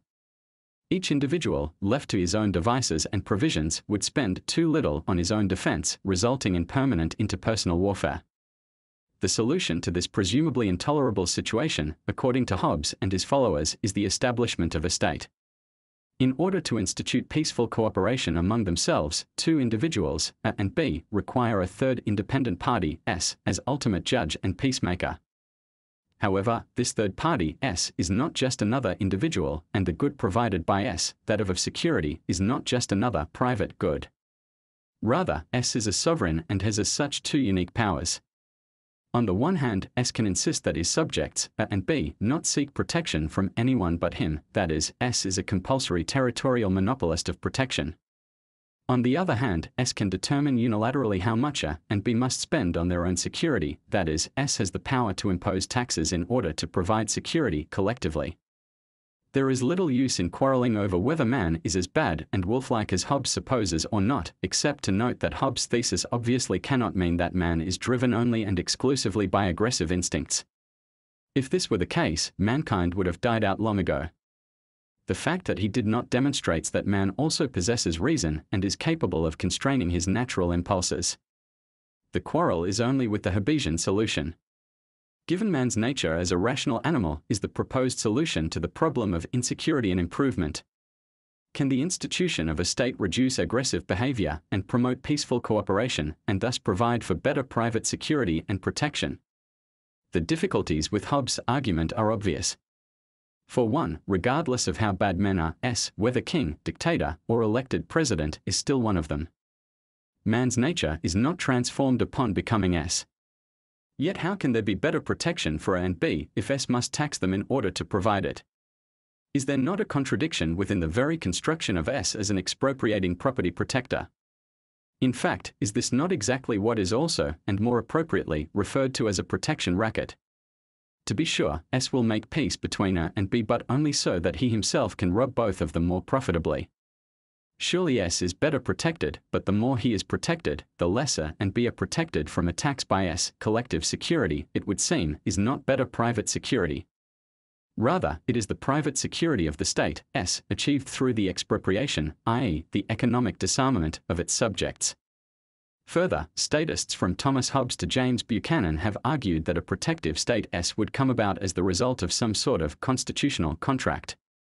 Yet who in his right mind would agree to a contract that allowed one's protector to determine unilaterally and irrevocably the sum that the protected must pay for his protection? The fact is, no one ever has. Let me interrupt my discussion and return to the reconstruction of the Hobbesian myth. Once it is assumed that in order to institute peaceful cooperation between A and B it is necessary to have a state S, a twofold conclusion follows. If more than one state exists, SI, S2, S3, then, just as there can presumably be no peace among A and B without S, so can there be no peace between the states SI, S2, and S3 as long as they remain in a state of nature, i.e., a state of anarchy, with regard to each other. Consequently, in order to achieve universal peace, political centralization, unification, and ultimately the establishment of a single world government are necessary. It is useful to indicate what can be taken as non-controversial. To begin with, the argument is correct, as far as it goes. If the premise is correct, then the consequence spelled out does follow.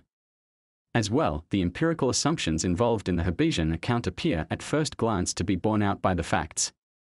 It is true that states are constantly at war with each other, and a historical tendency toward political centralization and global rule does indeed appear to be occurring.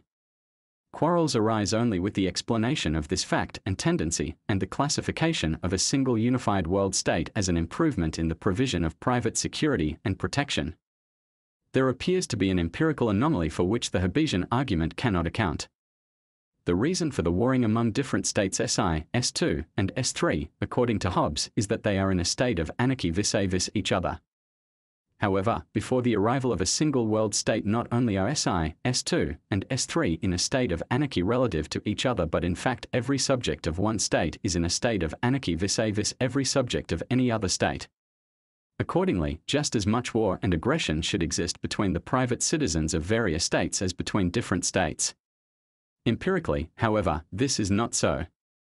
The private dealings between foreigners appear to be significantly less warlike than the dealings between different governments.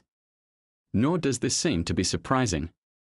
After all, a state agent S, in contrast to every one of its subjects, can rely on domestic taxation in the conduct of his foreign affairs. Given his natural human aggressiveness, is it not obvious that S will be more brazen and aggressive in his conduct toward foreigners if he can externalize the cost of such behavior onto others?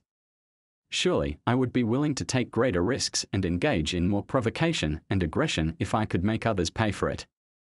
And surely there would be a tendency of one state, one protection racket, to want to expand its territorial protection monopoly at the expense of other states and thus bring about world government as the ultimate result of interstate competition. But how is this an improvement in the provision of private security and protection? The opposite seems to be the case. The world state is the winner of all wars and the last surviving protection racket. Doesn't this make it particularly dangerous? Will not the physical power of any single world government be overwhelming as compared to that of any one of its individual subjects? Aye. Let me pause in my abstract theoretical considerations to take a brief look at the empirical evidence bearing on the issue at hand. As noted at the outset, the myth of collective security is as widespread as it is consequential. I am not aware of any survey on this matter, but I would venture to predict that the Hobbesian myth is accepted more or less unquestioningly by well over 90% of the adult population, that a state is indispensable for protection and defense. However, to believe something does not make it true. Rather, if what one believes is false, one's actions will lead to failure. What about the evidence? Does it support Hobbes and his followers, or does it confirm the opposite anarchist fears and contentions? The US was explicitly founded as a protective state a la Hobbes. Let me quote to this effect from Jefferson's Declaration of Independence. We hold these truths to be self-evident, that all men are created equal, that they are endowed by their Creator with inalienable rights, that among these are life, liberty, and the pursuit of happiness, that to secure these rights, governments are instituted among men, deriving their just powers from the consent of the governed. Here we have it, the US government was instituted to fulfill one and only one task, the protection of life and property. Thus, it should provide the perfect example for judging the validity of the Hobbesian claim as to the status of states as protectors. After more than 2 centuries of protective statism, what is the status of our protection and peaceful human cooperation? Was the American experiment in protective statism a success? According to the pronouncements of our state rulers and their intellectual bodyguards, of whom there are more than ever before, we are better protected and more secure than ever. We are supposedly protected from global warming and cooling, from the extinction of animals and plants, from the abuses of husbands and wives, parents and employers, from poverty, disease, disaster, ignorance, prejudice, racism, sexism, homophobia, and countless other public enemies and dangers. In fact, however, matters are strikingly different. In order to provide us with all this protection, the state managers expropriate more than 40% of the incomes of private producers year in and year out. Government debt and liabilities have increased uninterruptedly, thus increasing the need for future expropriations. Owing to the substitution of government paper money for gold, financial insecurity has increased sharply, and we are continually robbed through currency depreciation. Every detail of private life, property, trade, and contract is regulated by ever higher mountains of laws, legislation, thereby creating permanent legal uncertainty and moral hazard. In particular, we have been gradually stripped of the right to exclusion implied in the very concept of private property. As sellers we cannot sell to, and as buyers we cannot buy from whomever we wish. And as members of associations, we are not permitted to enter into whatever restrictive covenant we believe to be mutually beneficial. As Americans, we must accept immigrants we do not want as our neighbors. As teachers, we cannot get rid of ill-behaved students. As employers, we are stuck with incompetent or destructive employees. As landlords, we are forced to cope with bad tenants. As bankers and insurers, we are not allowed to avoid bad risks. As restaurant or bar owners, we must accommodate unwelcome customers. And as members of private associations, we are compelled to accept individuals and actions in violation of our own rules and restrictions.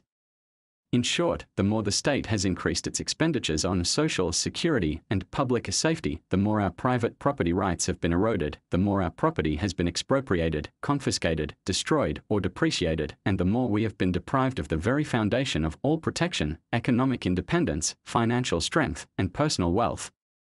The path of every president and practically every member of Congress is littered with hundreds of thousands of nameless victims of personal economic ruin, financial bankruptcy, emergency, impoverishment, despair, hardship, and frustration. The picture appears even bleaker when we consider foreign affairs. Seldom during its entire history has the continental US been territorially attacked by any foreign army. Pearl Harbor was the result of a preceding US provocation. Yet the US has the distinction of having had a government that declared war against a large part of its own population and engaged in the wanton murder of hundreds of thousands of its own citizens. Moreover, while the relations between American citizens and foreigners do not appear to be unusually contentious, almost from its very beginnings the US government relentlessly pursued aggressive expansionism. Beginning with the Spanish-American War, reaching a peak in World War I and World War II, and continuing to the present, the US government has become entangled in hundreds of foreign conflicts and risen to the rank of the world's dominant imperialist power. Thus, nearly every president since the turn of this century has also been responsible for the murder, killing, or starvation of countless innocent foreigners all over the world. In short, while we have become more helpless, impoverished, threatened, and insecure, the US government has become ever more brazen and aggressive. In the name of national security, it defends us, equipped with enormous stockpiles of weapons of aggression and mass destruction, by bullying ever new Hitlers, big or small, and all suspected Hitlerite sympathizers anywhere and everywhere outside of the territory of the US. The empirical evidence thus seems clear. The belief in a protective state appears to be a patent error, and the American experiment in protective statism a complete failure. The US government does not protect us. To the contrary, there exists no greater danger to our life, property, and prosperity than the US government, and the US president in particular is the world's single most threatening and armed danger, capable of ruining everyone who opposes him and destroying the entire globe. Statists react much like socialists when faced with the dismal economic performance of the Soviet Union and its satellites. They do not necessarily deny the disappointing facts, but they try to argue them away by claiming that these facts are the result of a systematic discrepancy, deviancy, between real and ideal or true statism, respectively socialism. To this day, socialists claim that true socialism has not been refuted by the empirical evidence, and that everything would have turned out well and unparalleled prosperity would have resulted if only Trotsky's, or Bukharin's, or better still their very own brand of socialism, rather than Stalin's, had been implemented. Similarly, statists interpret all seemingly contradictory evidence as only accidental. If only some other president had come to power at this or that turn in history, or if only this or that constitutional change or amendment had been adopted, everything would have turned out beautifully, and unparalleled security and peace would have resulted. Indeed, this may still happen in the future if their own policies are employed. We have learned from Ludwig von Mises how to respond to the socialists' evasion, immunization strategy. As long as the defining characteristic, the essence, of socialism, i.e., the absence of the private ownership of factors of production, remains in place, no reform will be of any help. The idea of a socialist economy is a contradiction in terms, and the claim that socialism represents a higher, more efficient mode of social production is absurd. In order to reach one's own ends efficiently and without waste within the framework of an exchange economy based on division of labor, it is necessary that one engage in monetary calculation, cost accounting.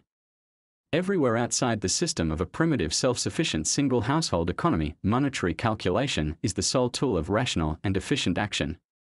Only by comparing inputs and outputs arithmetically in terms of a common medium of exchange, money, can a person determine whether his actions are successful or not. In distinct contrast, socialism means to have no economy, no economizing at all, because under these conditions monetary calculation and cost accounting is impossible by definition.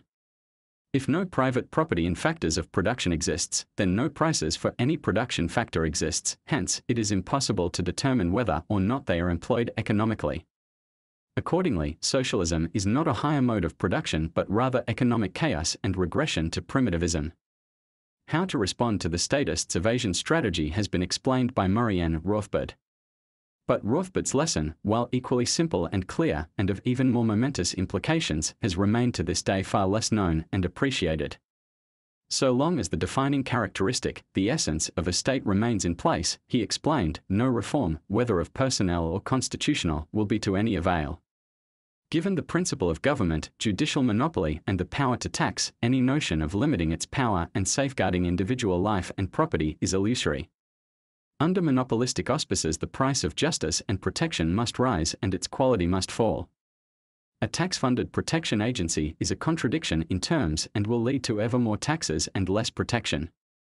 Even if a government limited its activities exclusively to the protection of pre-existing property rights, as every protective state is supposed to do, the further question of how much security to provide would arise. Motivated, like everyone else, by self-interest and the disutility of labor but with the unique power to tax, a government's answer will invariably be the same, to maximize expenditures on protection, and almost all of a nation's wealth can conceivably be consumed by the cost of protection and at the same time to minimize the production of protection. Furthermore, a judicial monopoly must lead to a deterioration in the quality of justice and protection. If one can only appeal to government for justice and protection will be perverted in favor of government, constitutions and supreme courts notwithstanding. After all, constitutions and supreme courts are state constitutions and courts, and whatever limitations to government action they might contain is determined by agents of the very institution under consideration. Accordingly, the definition of property and protection will continually be altered and the range of jurisdiction expanded to the government's advantage. Hence, Rothbard pointed out, it follows that just as socialism cannot be reformed but must be abolished in order to achieve prosperity, so can the institution of the state not be reformed but must be abolished in order to achieve justice and protection. Defense in the free society, including such defense services to person and property as police protection and judicial findings, Rothbard concluded, would therefore have to be supplied by people or firms who a. gained their revenue voluntarily rather than by coercion, and b. did not, as the state does, arrogate to themselves a compulsory monopoly of police or judicial protection. Defense firms would have to be as freely competitive and as non-coercive against non-invaders as are all other suppliers of goods and services on the free market. Defense services, like all other services, would be marketable and marketable only. That is, every private property owner would be able to partake of the advantages of the division of labor and seek better protection of his property than that afforded through self-defense by cooperation with other owners and their property. Anyone could buy from, sell to, or otherwise contract with anyone else concerning protective and judicial services, and one could at any time unilaterally discontinue any such cooperation with others and fall back on self-reliant defense or change one's protective affiliations. IV. Having reconstructed the myth of collective security, the myth of the state, and criticized it on theoretical and empirical grounds, I now must take on the task of constructing the positive case for private security and protection. In order to dispel the myth of collective security, it is not just sufficient to grasp the error involved in the idea of a protective state. It is just as important, if not more so, to gain a clear understanding of how the non-statist security alternative would effectively work. Rothbard, building on the path-breaking analysis of the French-Belgian economist Gustave de Molinari, has given us a sketch of the workings of a free market system of protection and defense. As well, we are in debt to Morris and Linda Tanhall for their brilliant insights and analyses in this regard. Following their lead, I will proceed with my analysis and provide a more comprehensive view of the alternative, non-statist system of security production and its ability to handle attacks, not just by individuals or gangs but in particular also by states. Widespread agreement exists among liberal libertarians such as Molinari, Rothbard, and the Tanhalls as well as most other commentators on the matter that defense is a form of insurance and defense expenditures represent a sort of insurance premium price. Accordingly, as Rothbard and the Tannhäuser in particular would emphasize, within the framework of a complex modern economy based on worldwide division of labor, the most likely candidates to offer protection and defense services are insurance agencies. The better the protection of insured property, the lower are the damage claims and hence an insurer's costs. Thus, to provide efficient protection appears to be in every insurer's own financial interest.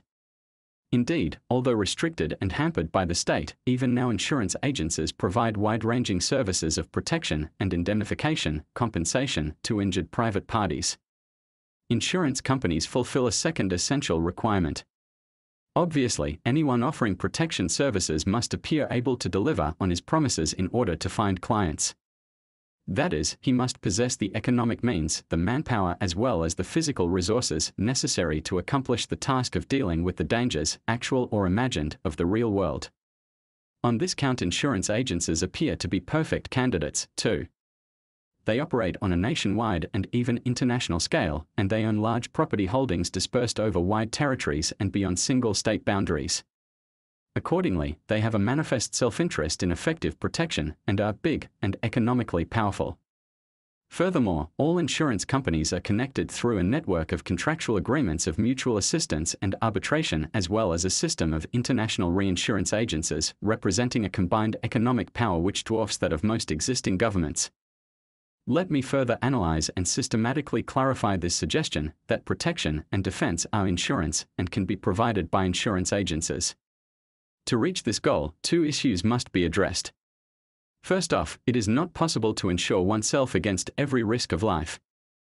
I cannot insure myself against committing suicide, for instance, or against burning down my own house, becoming unemployed, not feeling like getting out of bed in the morning, or not suffering entrepreneurial losses, because in each case I have full or partial control over the likelihood of the respective outcome. Risks such as these must be assumed individually. No one but I can possibly deal with them. Hence, the first question must be what makes protection and defense an insurable rather than an insurable risk. After all, as we have just seen, this is not self-evident. In fact, does not everyone have considerable control over the likelihood of an attack on and invasion of his person and property? Do I not deliberately bring about an attack by assaulting or provoking someone else, for instance, and is not protection then an insurable risk, like suicide or unemployment, for which each person must assume sole responsibility? The answer is a qualified yes and no. Yes, insofar as no one can possibly offer unconditional protection, i.e., insurance against any invasion whatsoever. That is, unconditional protection can only be provided, if at all, by each individual on his own and for himself. But the answer is no, insofar as conditional protection is concerned. Only attacks and invasions that are provoked by the victim cannot be insured. Unprovoked and thus accidental attacks can be insured against, however.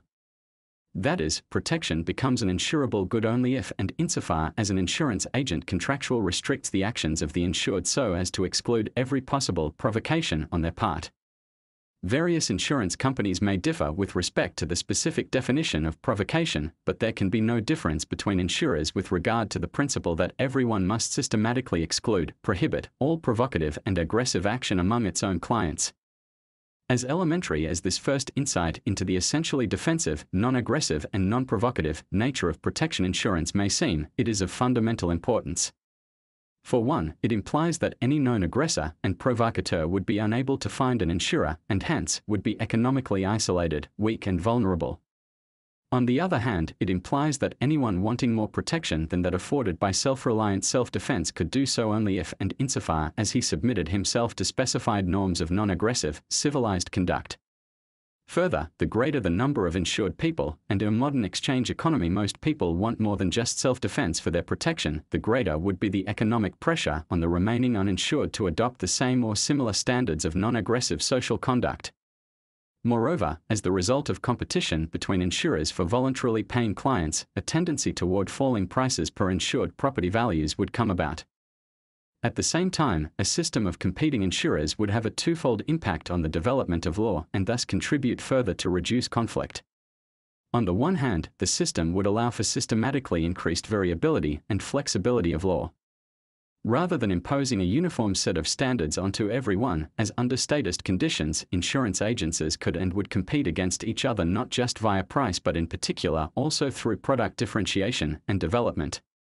Insurers could and would differ and distinguish themselves with respect to the behavioral code imposed on and expected of their clients, with respect to rules of evidence and procedure, and/or with respect to the sort and assignment of awards and punishments. There could and would exist side by side, for instance, Catholic insurers applying canon law, Jewish insurers applying Mosaic law, Muslims applying Islamic law, and non-believers applying secular law of one variant or another, all of them sustained by and vying for a voluntarily paying clientele. Consumers could and would choose, and sometimes change, the law applied to them and their property. That is, no one would be forced to live under foreign law, and hence, a prominent source of conflict would be eliminated. On the other hand, a system of insurers offering competing law codes would promote a tendency toward the unification of law. The domestic Catholic, Jewish, Roman, Germanic, etc. law would apply and be binding only on the persons and properties of the insured, the insurer, and all others insured by the same insurer under the same law. Canon law, for instance, would apply only to professed Catholics and deal solely with intra-Catholic conflict and conflict resolution. Yet it would also be possible for a Catholic to interact, come into conflict with, and wish to be protected from the subscribers of other law codes, example, a Muslim.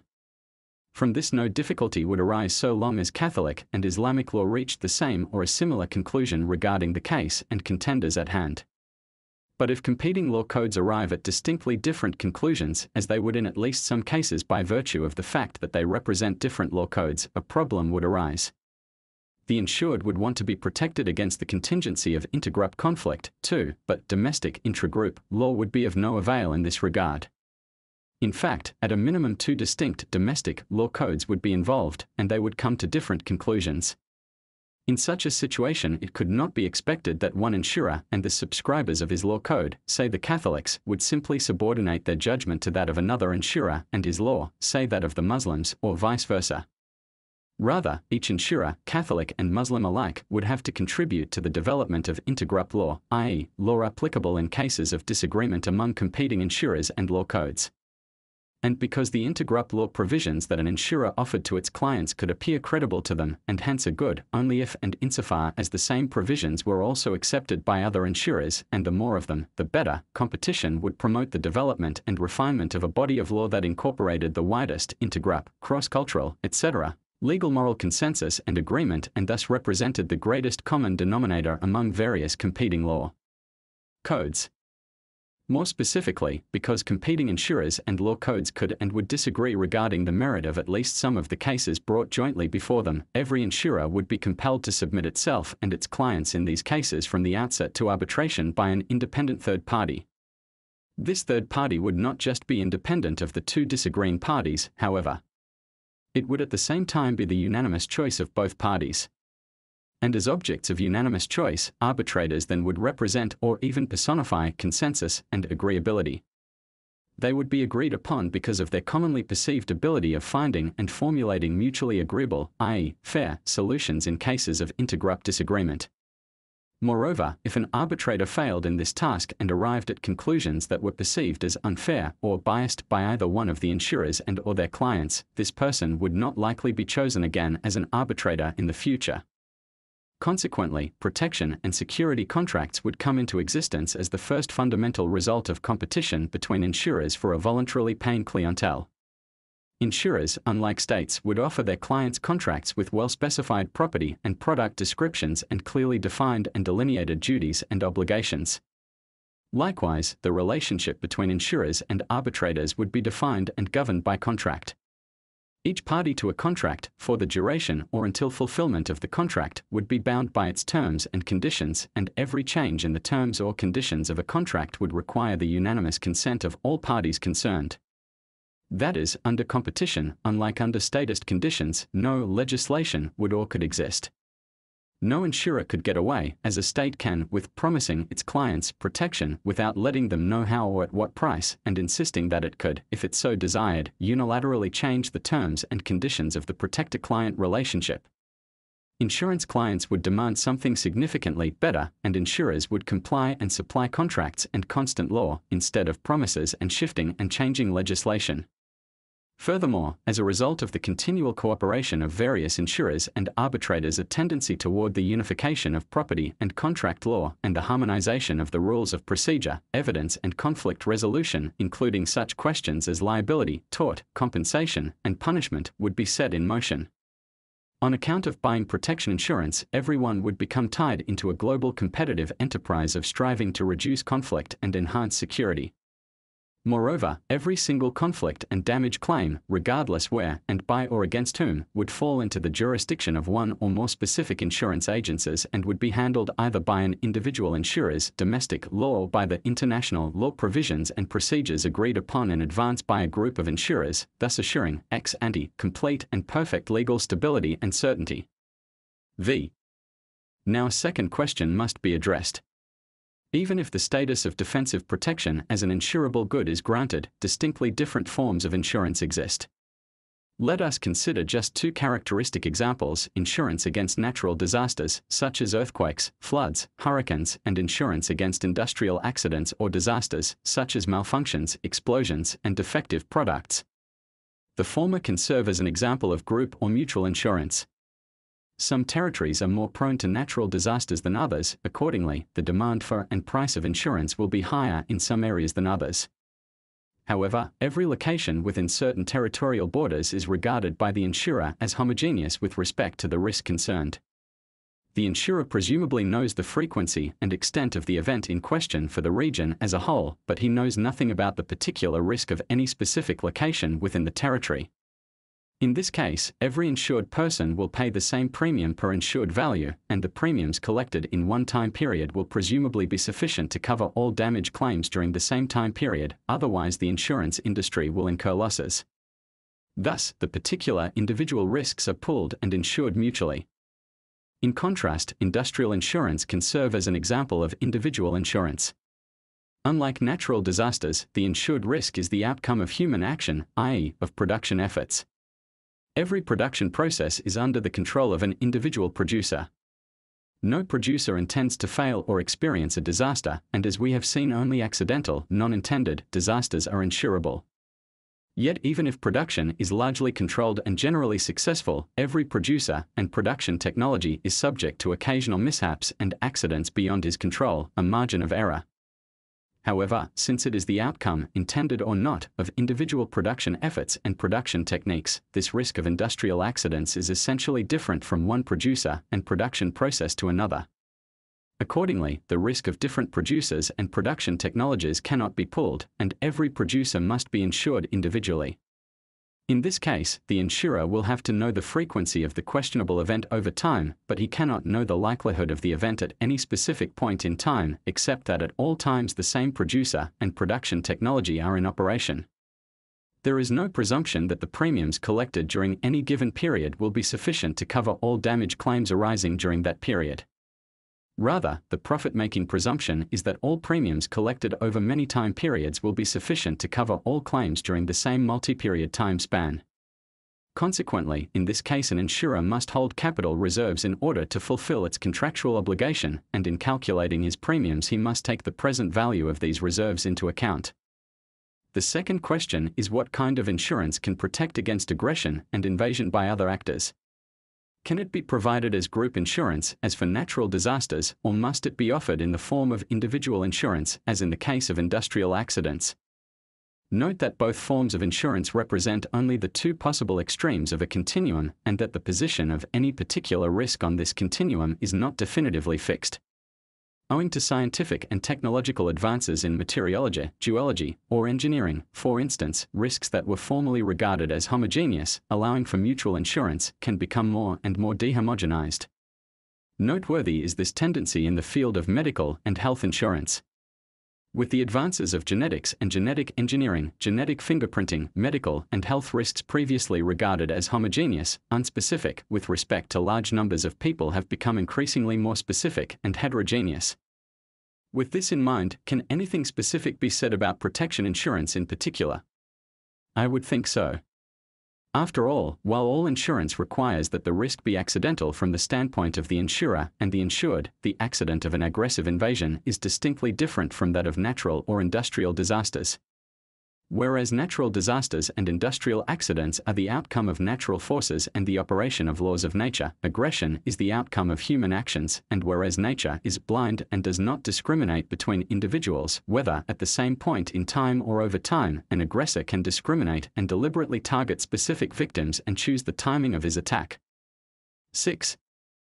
Let me first contrast defense protection insurance with that against natural disasters. Frequently an analogy between the two is drawn, and it is instructive to examine if or to what extent it holds. The analogy is that just as every individual within certain geographical regions is threatened by the same risk of earthquakes, floods, or hurricanes, so does every inhabitant within the territory of the US or Germany, for instance, face the same risk of being victimized by a foreign attack.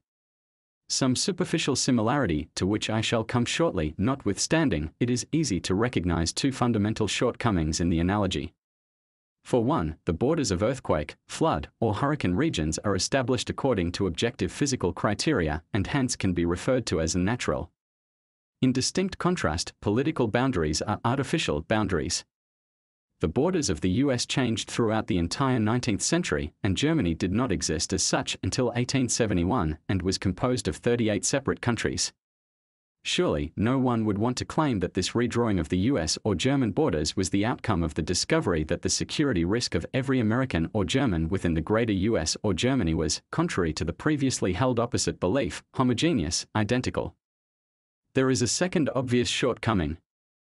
Nature, earthquakes, floods, hurricanes, is blind in its destruction. It does not discriminate between more and less valuable locations and objects but attacks indiscriminately. In distinct contrast, an aggressive invader can and does discriminate. He does not attack or invade worthless locations and things, like the Sahara Desert, but targets locations and things that are valuable. Other things being equal, the more valuable a location and an object, the more likely it will be the target of an invasion. This raises the next crucial question. If political borders are arbitrary and attacks are never indiscriminate but directed specifically toward valuable places and things, are there any non-arbitrary borders separating different security risk, attack zones? The answer is yes. Such non-arbitrary borders are those of private property. Private property is the result of the appropriation and/or production of particular physical objects or effects by specific individuals at specific locations. Every appropriator producer, owner, demonstrates with his actions that he regards the appropriated and produced things as valuable goods, otherwise he would not have appropriated or produced them. The borders of everyone's property are objective and intersubjectively ascertainable. They are simply determined by the extension and dimension of the things appropriated and/or produced by any one particular individual. And the borders of all valuable places and things are coextensive with the borders of all property. At any given point in time, every valuable place and thing is owned by someone, only worthless places and things are owned by no one. Surrounded by other men, every appropriator and producer can also become the object of an attack or invasion. Every property, in contrast to things, matter, is necessarily valuable, hence, every property owner becomes a possible target of other men's aggressive desires. Consequently, every owner's choice of the location and form of his property will, among countless other considerations, also be influenced by security concerns. Other things equal, everyone will prefer safer locations and forms of property to locations and forms which are less safe. Yet regardless of where an owner and his property are located and whatever the property's physical form, every owner, by virtue of not abandoning his property even in view of potential aggression, demonstrates his personal willingness to protect and defend these possessions. However, if the borders of private property are the only non-arbitrary borders standing in systematic relation to the risk of aggression, then it follows that as many different security zones as there are separately owned property holdings exist, and that these zones are no larger than the extension of these holdings. That is, even more so than in the case of industrial accidents, the insurance of property against aggression would seem to be an example of individual rather than group, mutual protection. Whereas the accident risk of an individual production process is typically independent of its location, such that if the process were replicated by the same producer at different locations his margin of error would remain the same, the risk of aggression against private property, the production plant, is different from one location to another. By its very nature as privately appropriated and produced goods, property is always separate and distinct. Every property is located at a different place and under the control of a different individual, and each location faces a unique security risk. It can make a difference for my security, for instance, if I reside in the countryside or the city, on a hill or in a valley, or near or far from a river, ocean, harbor, railroad, or street. In fact, even contiguous locations do not face the same risk. It can make a difference, for instance, if I reside higher or lower on the mountain than my neighbor, upstream or downstream, closer or more distant from the ocean, or simply north, south, west, or east of him. Moreover, every property, wherever it is located, can be shaped and transformed by its owner so as to increase its safety and reduce the likelihood of aggression. I may acquire a gun or safe deposit box, for instance, or I may be able to shoot down an attacking plane from my backyard or own a laser gun that can kill an aggressor thousands of miles away. Thus, no location and no property are like any other. Every owner will have to be insured individually, and to do so every aggression insurer must hold sufficient capital reserves. 7. The analogy typically drawn between insurance against natural disasters and external aggression is fundamentally flawed. As aggression is never indiscriminate but selective and targeted, so is defense. Everyone has different locations and things to defend, and no one's security risk is the same as anyone else's, yet the analogy contains a kernel of truth. However, any similarity between natural disasters and external aggression is due not to the nature of aggression and defense but to the rather specific nature of state aggression and defense, interstate warfare. As explained above, a state is an agency that exercises a compulsory territorial monopoly of protection and the power to tax, and any such agency will be comparatively more aggressive because it can externalize the costs of such behavior onto its subjects. However, the existence of a state does not just increase the frequency of aggression, it changes its entire character. The existence of states, and especially of democratic states, implies that aggression and defense, war, will tend to be transformed into total, undiscriminating war. Consider for a moment a completely stateless world. While most property owners would be individually insured by large, often multinational insurance companies endowed with huge capital reserves as bad risks, most if not all aggressors would be without any insurance whatever. In this situation, every aggressor or group of aggressors would want to limit their targets, preferably to uninsured property, and avoid all collateral damage, as they would otherwise find themselves confronted with one or many economically powerful professional defense agencies. Likewise, all defensive violence would be highly selective and targeted. All aggressors would be specific individuals or groups, located at specific places and equipped with specific resources. In response to attacks on their clients, insurance agencies would specifically target these locations and resources for retaliation, and they would avoid any collateral damage as they would otherwise become entangled with and liable to other insurers. All of this changes fundamentally in a statist world with interstate warfare. If one state, the US, attacks another, for instance Iraq, this is not just an attack by a limited number of people, equipped with limited resources and located at a clearly identifiable place. Rather, it is an attack by all Americans and with all of their resources. Every American supposedly pays taxes to the US government and is thus de facto, whether he wishes to be or not, implicated in every government aggression. Hence, while it is obviously false to claim that every American faces an equal risk of being attacked by Iraq, low or non-existent as such a risk is, it is certainly higher in New York City than in Wichita, Kansas. For instance, every American is rendered equal with respect to his own active, if not always voluntary, participation in each of his government's aggressions. Second, just as the attacker is a state, so is the attacked, Iraq. As its US counterpart, the Iraqi government has the power to tax its population or draft it into its armed forces. As taxpayer or draftee, every Iraqi is implicated in his government's defense just as every American is drawn into the US government's attack. Thus, the war becomes a war of all Americans against all Iraqis, i.e., total war. The strategy of both the attacker and the defender state will be changed accordingly. While the attacker still must be selective regarding the targets of his attack, if for no other reason than that even taxing agencies, states, are ultimately constrained by scarcity, the aggressor has little or no incentive to avoid or minimize collateral damage.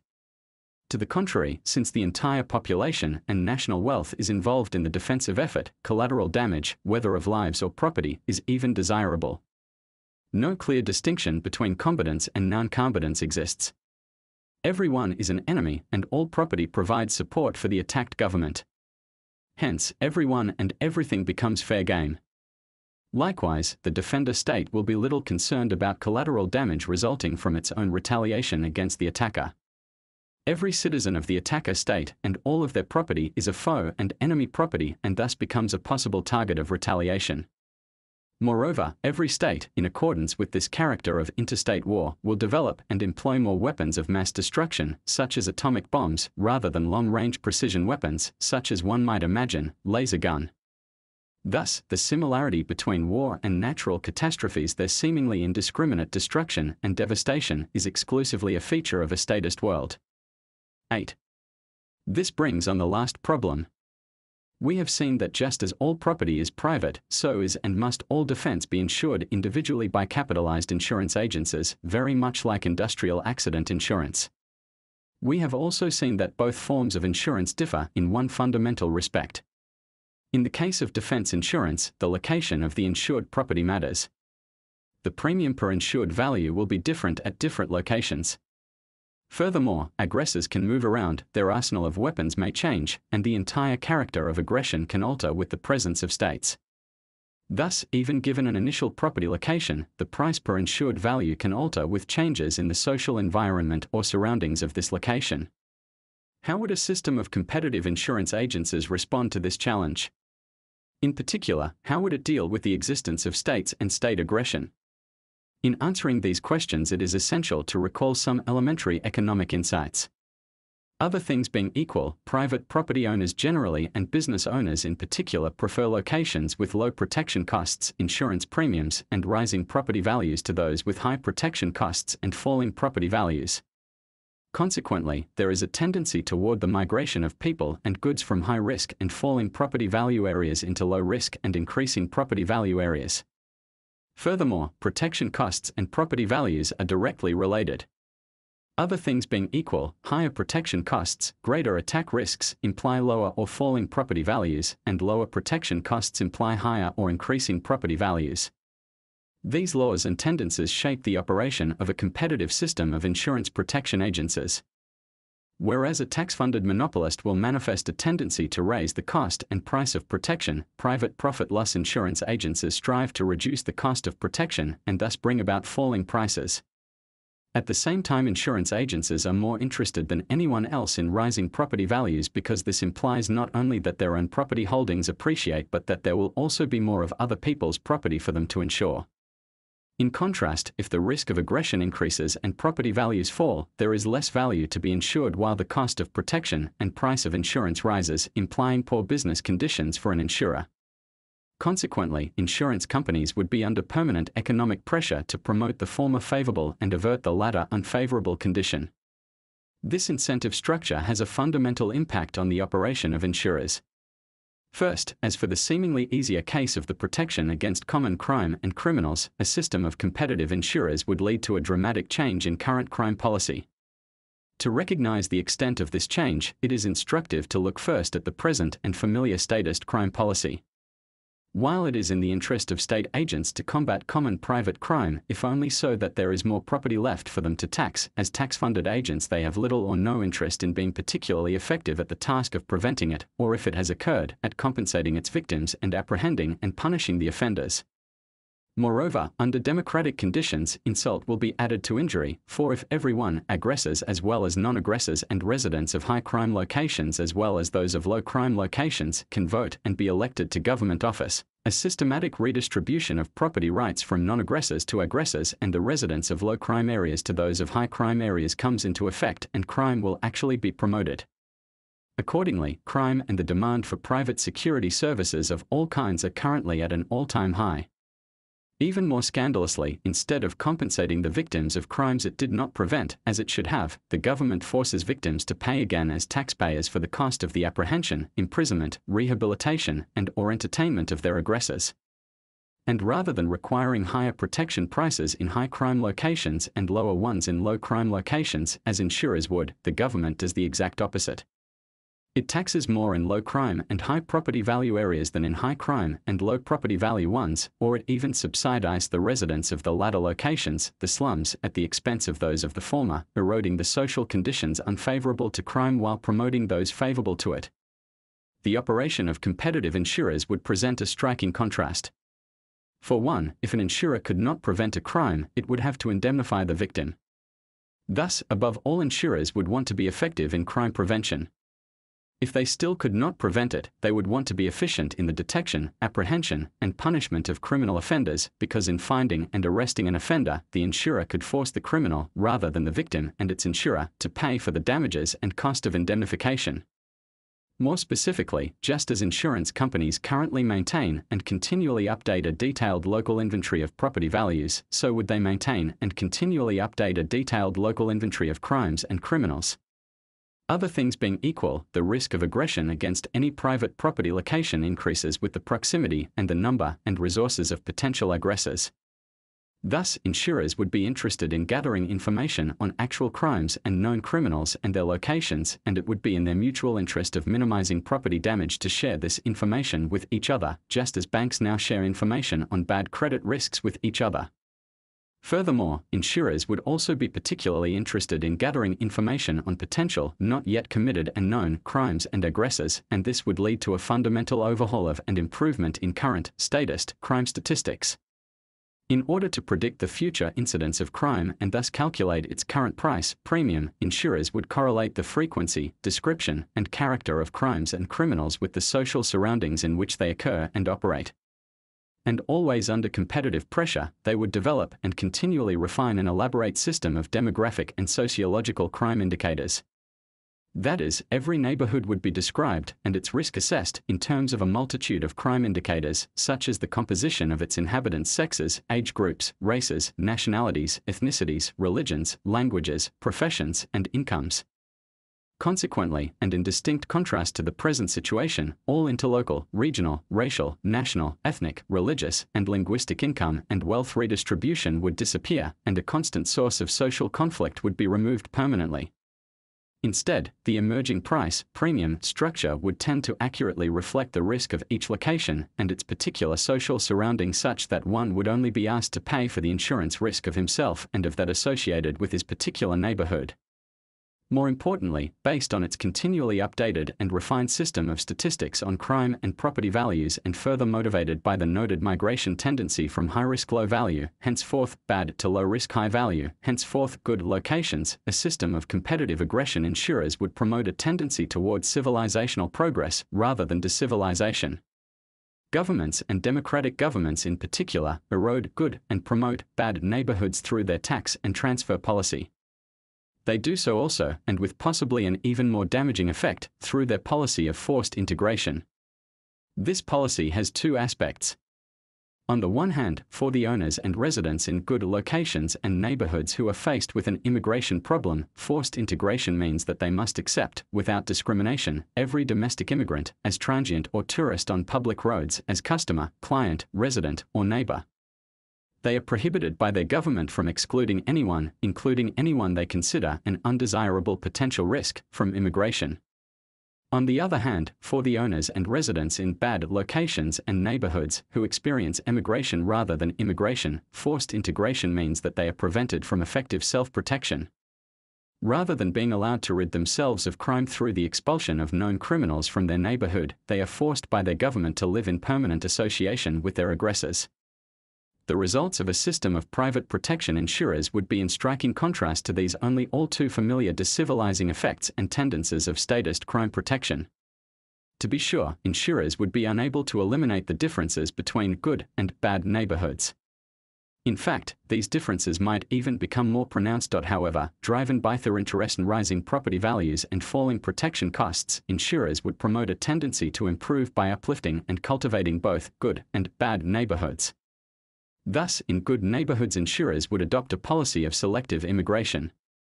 Unlike states, they could and would not want to disregard the discriminating inclinations among the insured toward immigrants.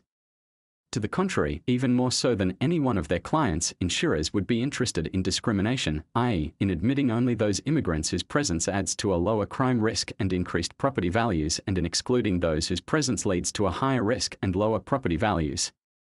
That is, rather than eliminating discrimination, insurers would rationalize and perfect its practice.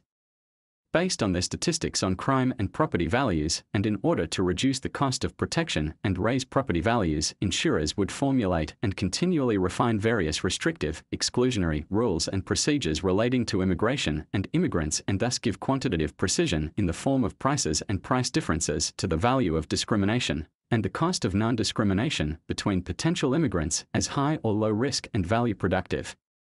Similarly, in bad neighborhoods, the interests of the insurers and the insured would coincide. Insurers would not want to suppress the expulsionist inclinations among the insured toward known criminals. They would rationalize such tendencies by offering selective price cuts contingent on specific cleanup operations. Indeed, in cooperation with one another, insurers would want to expel known criminals not just from their immediate neighborhood but from civilization altogether, into the wilderness or open frontier of the Amazon jungle, the Sahara, or the polar regions. 9. What about defense against a state? How would insurers protect us from state aggression? First off, it is essential to remember that governments as compulsory, tax-funded monopolies are inherently wasteful and inefficient in whatever they do. This is also true for weapons technology and production, and military intelligence and strategy, especially in our age of high technology. Accordingly, states would not be able to compete within the same territory against voluntarily financed insurance agencies. Moreover, most important and general among the restrictive rules relating to immigration and designed by insurers to lower protection cost and increase property values would be a rule concerning government agents. States are inherently aggressive and pose a permanent danger to every insurer and insured.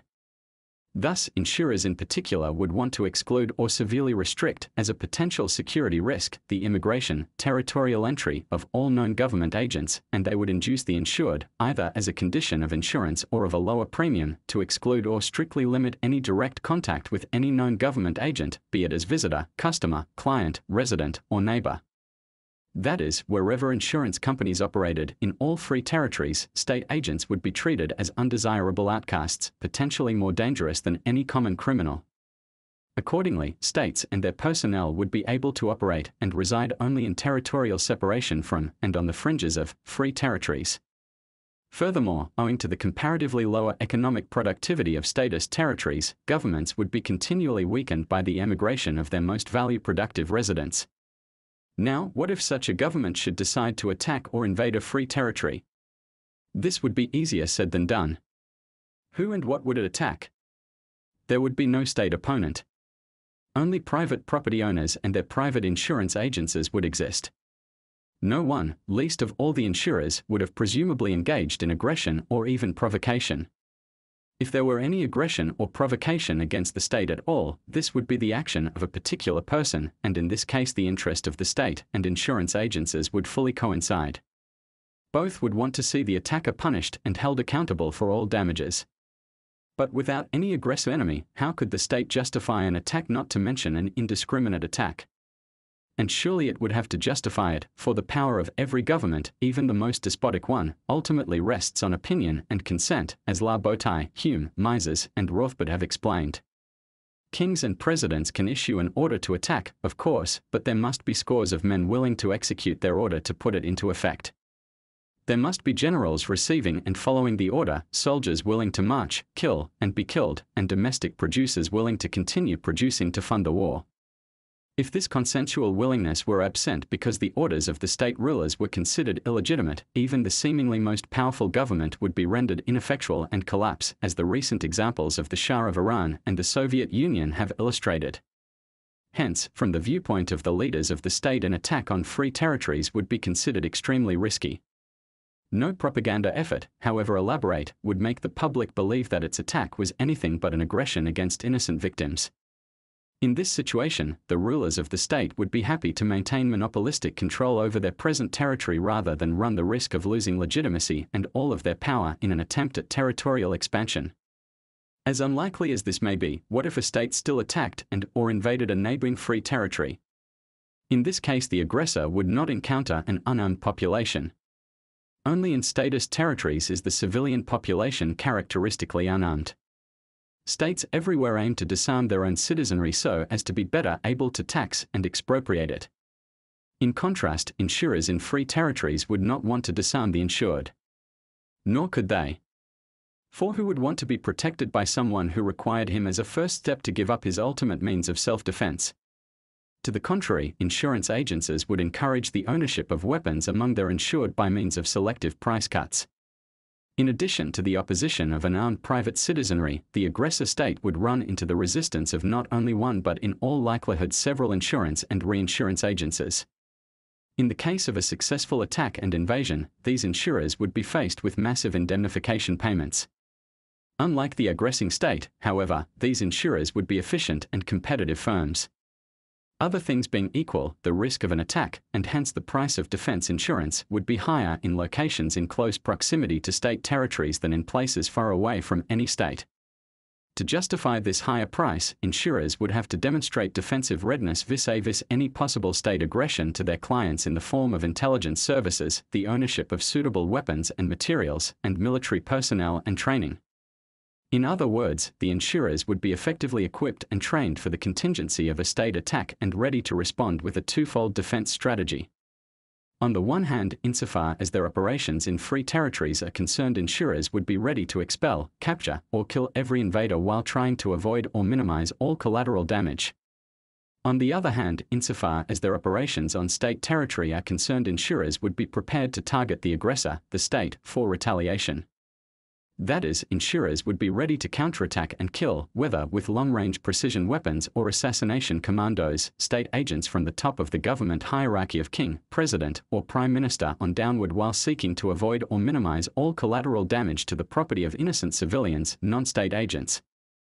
They would thereby encourage internal resistance against the aggressor government, promote its delegitimization, and possibly incite the liberation and transformation of the state territory into a free country. I have come full circle with my argument. First, I have shown that the idea of a protective state and state protection of private property is based on a fundamental theoretical error, and that this error has had disastrous consequences: the destruction and insecurity of all private property and perpetual war. Second, I have shown that the correct answer to the question of who is to defend private property owners from aggression is the same as for the production of every other good or service: private property owners, cooperation based on the division of labor, and market competition. Third, I have explained how a system of private profit-loss insurers would effectively minimize aggression, whether by private criminals or states, and promote a tendency towards civilization and perpetual peace. The only task outstanding is to implement these insights, to withdraw one's consent and willing cooperation from the state, and to promote its delegitimization in public opinion so as to persuade others to do the same. Without the erroneous public perception and judgment of the state as just and necessary, and without the public's voluntary cooperation, even the seemingly most powerful government would implode and its powers evaporate. Thus liberated, we would regain our right to self-defense and be able to turn to freed and unregulated insurance agencies for efficient professional assistance in all matters of protection and conflict resolution. 13. On the impossibility of limited government and the prospect for revolution. In a recent survey, people of different nationalities were asked how proud they were to be American, German, French, etc., and whether or not they believed that the world would be a better place if other countries were just like their own. The countries ranking highest in terms of national pride were the United States and Austria. As interesting as it would be to consider the case of Austria, here I shall concentrate on the US and the question whether and to what extent the American claim can be justified. In the following, I will identify three main sources of American national pride. I will argue that the first two are justified sources of pride, while the third actually represents a fateful error. Finally, I will go on to explain how this error might be repaired. The first source of national pride is the memory of America's not so distant colonial past as a country of pioneers. In fact, the English settlers coming to North America were the last example of the glorious achievements of what Adam Smith referred to as a system of natural liberty, the ability of men to create a free and prosperous commonwealth from scratch. Contrary to the Hobbesian account of human nature, Homo homini lupus est, the English settlers demonstrated not just the viability but also the vibrancy and attractiveness of a stateless, anarcho-capitalist social order. They demonstrated how, in accordance with the views of John Locke, private property originated naturally through a person's original appropriation, his purposeful use and transformation, of previously unused land, wilderness. Furthermore, they demonstrated that, based on the recognition of private property, division of labor, and contractual exchange, men were capable of protecting themselves effectively against antisocial aggressors, first and foremost by means of self-defense. Less crime existed then than exists now, and as society grew increasingly prosperous and complex, by means of specialization, i.e., by institutions and agencies such as property registries, notaries, lawyers, judges, courts, juries, sheriffs, mutual defense associations, and popular militias. Moreover, the American colonists demonstrated the fundamental sociological importance of the institution of covenants, of associations of linguistically, ethnically, religiously, and culturally homogeneous settlers led by and subject to the internal jurisdiction of a popular leader-founder to ensure peaceful human cooperation and maintain law and order. II. The second source of national pride is the American Revolution. In Europe there had been no open frontiers for centuries, and the intra-European colonization experience lay in the distant past. With the growth of the population, societies had assumed an increasingly hierarchical structure of free men, freeholders and servants, lords and vassals, overlords and kings. While distinctly more stratified and aristocratic than colonial America, the so-called feudal societies of medieval Europe were also typically stateless social orders. A state, in accordance with generally accepted terminology, is defined as a compulsory territorial monopolist of law and order, an ultimate decision-maker. Feudal lords and kings did not typically fulfill the requirements of a state. They could only tax with the consent of the taxed, and on his own land every free man was as much a sovereign, ultimate decision-maker, as the feudal king was on his. However, in the course of many centuries these originally stateless societies had gradually transformed into absolute, statist monarchies.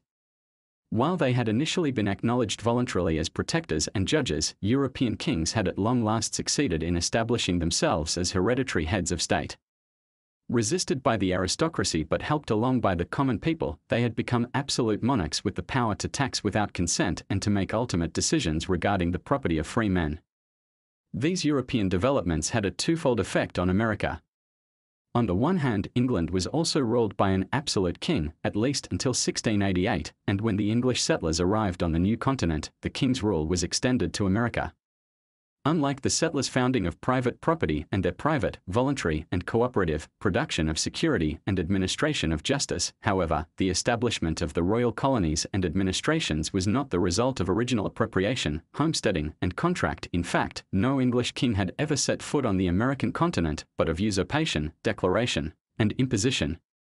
On the other hand, the settlers brought something else with them from Europe. There, the development from feudalism to royal absolutism had not only been resisted by the aristocracy but it was also opposed theoretically with recourse to the theory of natural rights as it originated within scholastic philosophy.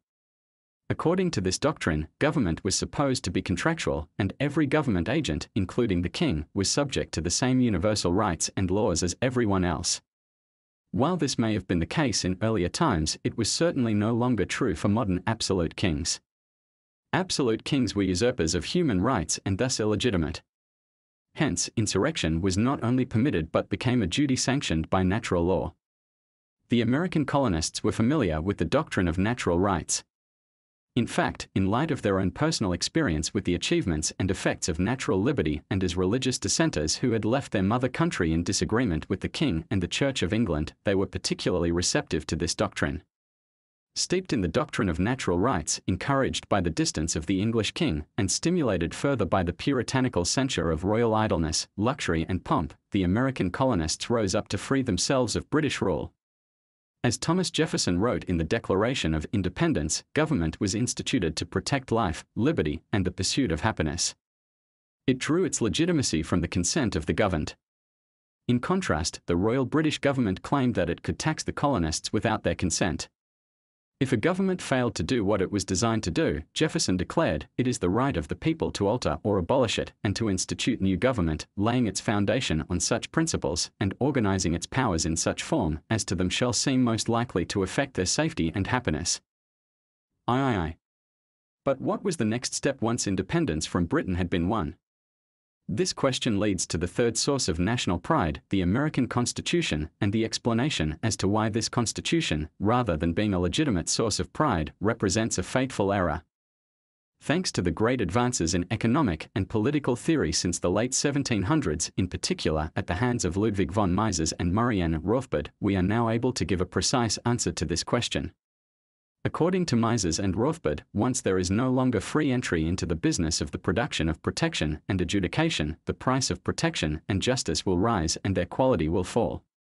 Rather than being a protector and judge, a compulsory monopolist will become a protection racketeer, the destroyer and invader of the people and property that he is supposed to protect, a warmonger and an imperialist.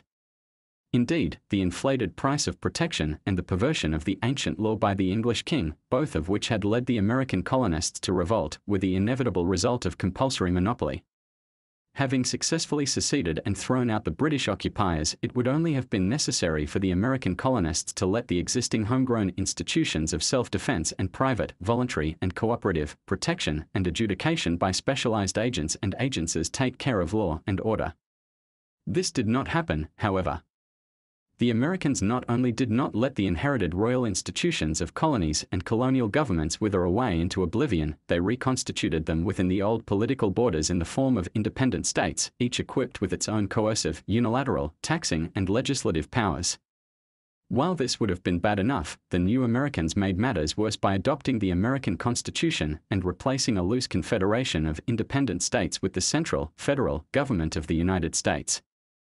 This constitution provided for the substitution of a popularly elected parliament and president for an unelected king, but it changed nothing regarding their power to tax and legislate. To the contrary, while the English king's power to tax without consent had only been assumed rather than explicitly granted and was thus in dispute, the Constitution explicitly granted this very power to Congress. Furthermore, while kings, in theory even absolute kings, had not been considered the makers but only the interpreters and executors of pre-existing and immutable law, i.e., as judges rather than legislators, the Constitution explicitly vested Congress with the power of legislating, and the President and the Supreme Court with the power of executing and interpreting such legislated law. In effect, what the American Constitution did was only this: instead of a king who regarded colonial America as his private property and the colonists as his tenants, the Constitution put temporary and interchangeable caretakers in charge of the country's monopoly of justice and protection. These caretakers did not own the country, but as long as they were in office, they could make use of it and its residents to their own and their protégés' advantage. However, as elementary economic theory predicts, this institutional setup will not eliminate the self-interest-driven tendency of a monopolist of law and order towards increased exploitation. To the contrary, it only tends to make his exploitation less calculating, more short-sighted, and wasteful. As Rothbard explained, while a private owner, secure in his property and owning its capital value, plans the use of his resource over a long period of time, the government official must milk the property as quickly as he can, since he has no security of ownership. Government officials own the use of resources but not their capital value, except in the case of the private property of a hereditary monarch. When only the current use can be owned, but not the resource itself, there will quickly ensue uneconomic exhaustion of the resources, since it will be to no one's benefit to conserve it over a period of time and to every owner's advantage to use it up as quickly as possible. The private individual, secure in his property and in his capital resource, can take the long view, for he wants to maintain the capital value of his resource. It is the government official who must take and run, who must plunder the property while he is still in command. Moreover, because the Constitution provided explicitly for open entry into state government, anyone could become a member of Congress, president, or a Supreme Court judge. Resistance against state property invasions declined, and as the result of open political competition, the entire character structure of society became distorted, and more bad characters rose to the top. For free entry and competition is not always good. Competition in the production of goods is good, but competition in the production of bads is not. Free competition in killing, stealing, counterfeiting, or swindling, for instance, is not good, it is worse than bad. Yet this is precisely what is instituted by open political competition, i.e., democracy. In every society, people who covet another man's property exist, but in most cases people learn not to act on this desire or even feel ashamed for entertaining it. In an anarcho-capitalist society in particular, anyone acting on such a desire is considered a criminal and is suppressed by physical violence.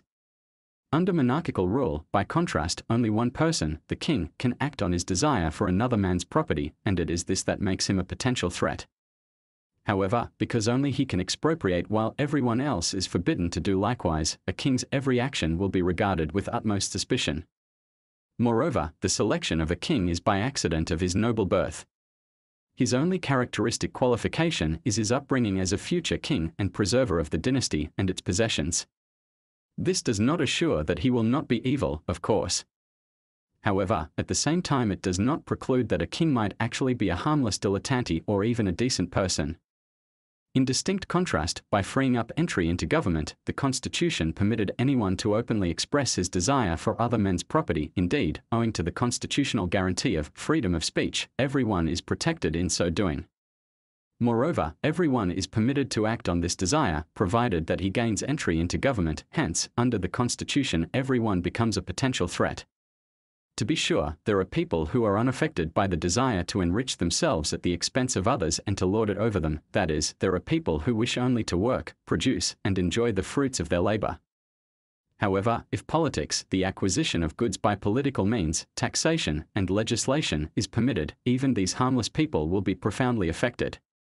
In order to defend themselves against attacks on their liberty and property by those who have fewer moral scruples, even these honest, hard-working people must become political animals and spend more and more time and energy developing their political skills.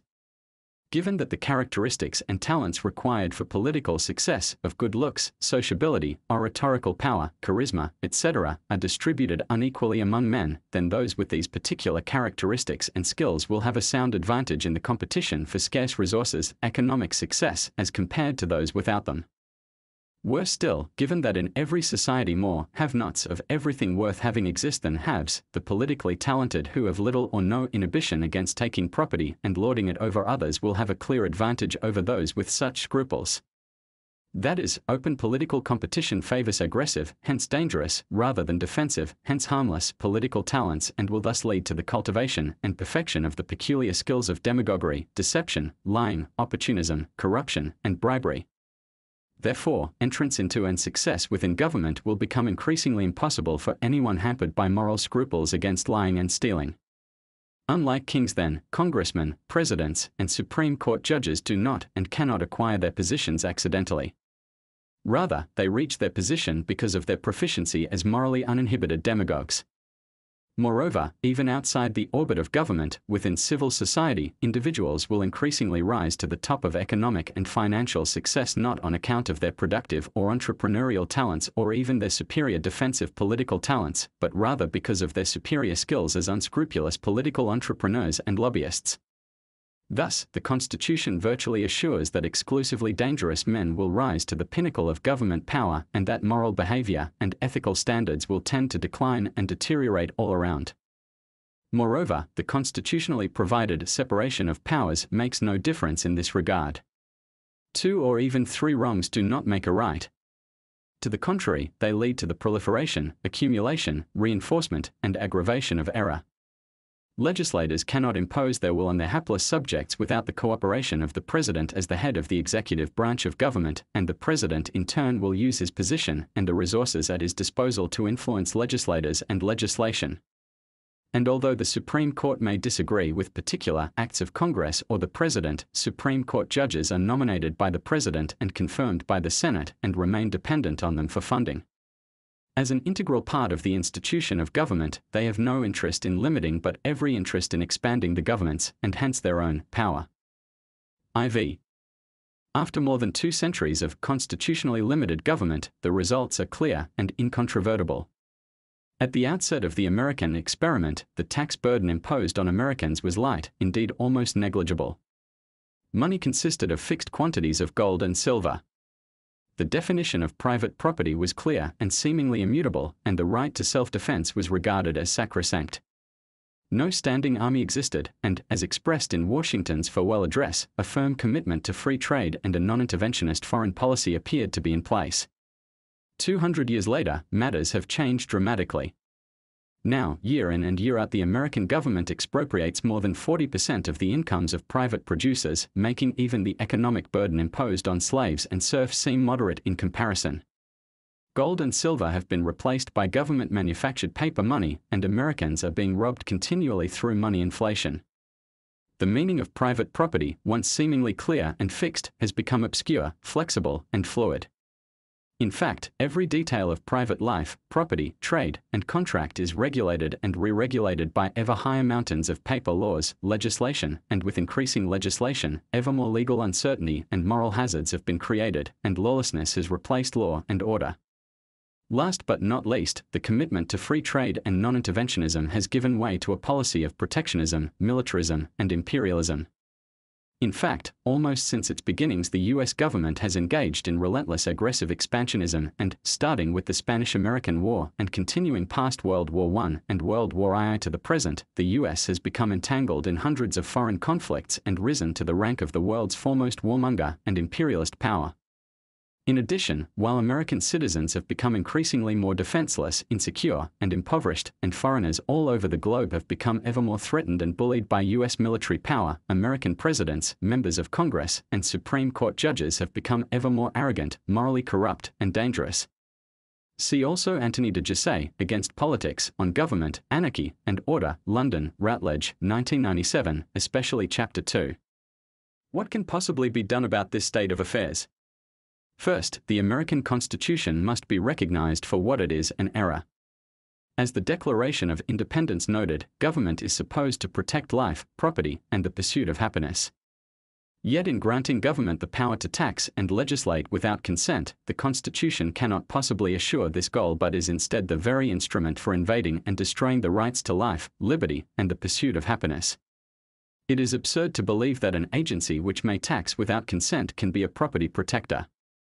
Likewise, it is absurd to believe that an agency with legislative powers can preserve law and order. Rather, it must be recognized that the Constitution is itself unconstitutional, i.e., incompatible with the very doctrine of natural human rights that inspired the American Revolution. Indeed, no one in his right mind would agree to a contract that allowed one's alleged protector to determine unilaterally, without one's consent, and irrevocably, without the possibility of exit, how much to charge for protection, and no one in his right mind would agree to an irrevocable contract which granted one's alleged protector the right to ultimate decision-making regarding one's own person and property, i.e., of unilateral lawmaking. Second, it is necessary to offer a positive and inspiring alternative to the present system. While it is important that the memory of America's past as a land of pioneers and an effective anarcho-capitalist system based on self-defense and popular militias be kept alive, we cannot return to the feudal past or the time of the American Revolution. Yet the situation is not hopeless. Despite the relentless growth of statism over the course of the past 2 centuries, economic development has continued and our living standards have reached spectacular new heights. Under these circumstances, a completely new option has become viable, the provision of law and order by freely competing private, profit and loss insurance agencies. While hampered by the state, even now insurance agencies protect private property owners upon payment of a premium against a multitude of natural and social disasters, from floods and hurricanes to theft and fraud. Thus, it would seem that the production of security and protection is the very purpose of insurance. Moreover, people would not turn to just anyone for a service as essential as that of protection. Rather, as de Molinari noted, before striking a bargain with a producer of security, they will check if he is really strong enough to protect them and whether his character is such that they will not have to worry about his instigating the very aggressions he is supposed to suppress. In this regard, insurance agencies also seem to fit the bill. They are big and in command of the resources, physical and human, necessary to accomplish the task of dealing with the dangers, actual or imagined, of the real world. Indeed, insurers operate on a national or even international scale, and they own substantial property holdings dispersed over wide territories and beyond the borders of single states, and thus have a manifest self-interest in effective protection. Furthermore, all insurance companies are connected through a complex network of contractual agreements on mutual assistance and arbitration, as well as a system of international reinsurance agencies representing a combined economic power which dwarfs most if not all contemporary governments, and they have acquired this position because of their reputation as effective, reliable, and honest businesses. While this may suffice to establish insurance agencies as a possible alternative to the role currently performed by states as providers of law and order, a more detailed examination is needed to demonstrate the principal superiority of such an alternative to the status quo. In order to do this, it is only necessary to recognize that insurance agencies can neither tax nor legislate, that is, the relationship between the insurer and the insured is consensual. Both are free to cooperate or not to cooperate, and this fact has momentous implications. In this regard, insurance agencies are categorically different from states. The advantages of having insurance agencies provide security and protection are as follows. First off, competition among insurers for paying clients will bring about a tendency toward a continuous fall in the price of protection per insured value, thus rendering protection more affordable. In contrast, a monopolistic protector who may tax the protected will charge ever higher prices for his services. Second, insurers will have to indemnify their clients in the case of actual damage, hence, they must operate efficiently. Regarding social disasters, crime in particular, this means that the insurer must be concerned above all with effective prevention, for unless he can prevent a crime, he will have to pay up. Further, if a criminal act cannot be prevented, an insurer will still want to recover the loot, apprehend the offender, and bring him to justice, because in so doing the insurer can reduce his costs and force the criminal, rather than the victim and his insurer, to pay for the damages and cost of indemnification. In distinct contrast, because compulsory monopolist states do not indemnify victims and because they can resort to taxation as a source of funding, they have little or no incentive to prevent crime or to recover loot and capture criminals. If they do manage to apprehend a criminal, they typically force the victim to pay for the criminal's incarceration, thus adding insult to injury. Third and most importantly, because the relationship between insurers and their clients is voluntary, insurers must accept private property as an ultimate given and private property rights as immutable law.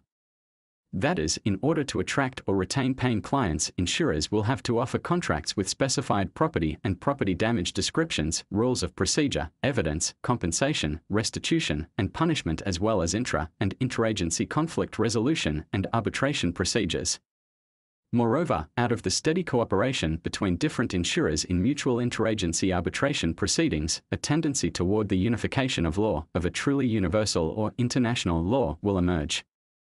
Everyone, by virtue of being insured, would thus become tied into a global competitive effort to minimize conflict and aggression, and every single conflict and damage claim, regardless of where and by or against whom, would fall into the jurisdiction of exactly one or more specific and innumerable insurance agencies and their contractual agreed-to arbitration procedures, thereby creating perfect legal certainty. In striking contrast, as tax-funded monopoly protectors, states do not offer the consumers of protection anything even faintly resembling a service contract. Instead, they operate in a contractual void that allows them to make up and change the rules of the game as they go along. Most remarkably, whereas insurers must submit themselves to independent third-party arbitrators and arbitration proceedings in order to attract voluntary paying clients, states, insofar as they allow for arbitration at all, assign this task to another state-funded and state-dependent judge. Further implications of this fundamental contrast between insurers as contractual versus states as non-contractual providers of security deserve special attention. Because they are not subject to and bound by contracts, states typically outlaw the ownership of weapons by their clients, thus increasing their own security at the expense of rendering their alleged clients defenseless. In contrast, no voluntary buyer of protection insurance would agree to a contract that required him to surrender his right to self-defense and be unarmed or otherwise defenseless. To the contrary, insurance agencies would encourage the ownership of guns and other protective devices among their clients by means of selective price cuts, because the better the private protection of their clients, the lower the insurer's protection and indemnification costs will be.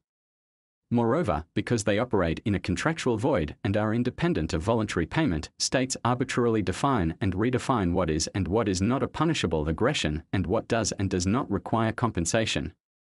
By imposing a proportional or progressive income tax and redistributing income from the rich to the poor, for instance, states in effect define the rich as aggressors and the poor as their victims. Otherwise, if the rich were not aggressors and the poor not their victims, how could taking something from the former and giving it to the latter be justified? Or by passing affirmative action laws, states effectively define whites and males as aggressors and blacks and women as their victims. For insurance agencies, any such business conduct would be impossible for two fundamental reasons. First, every insurance involves the pooling of particular risks into risk classes.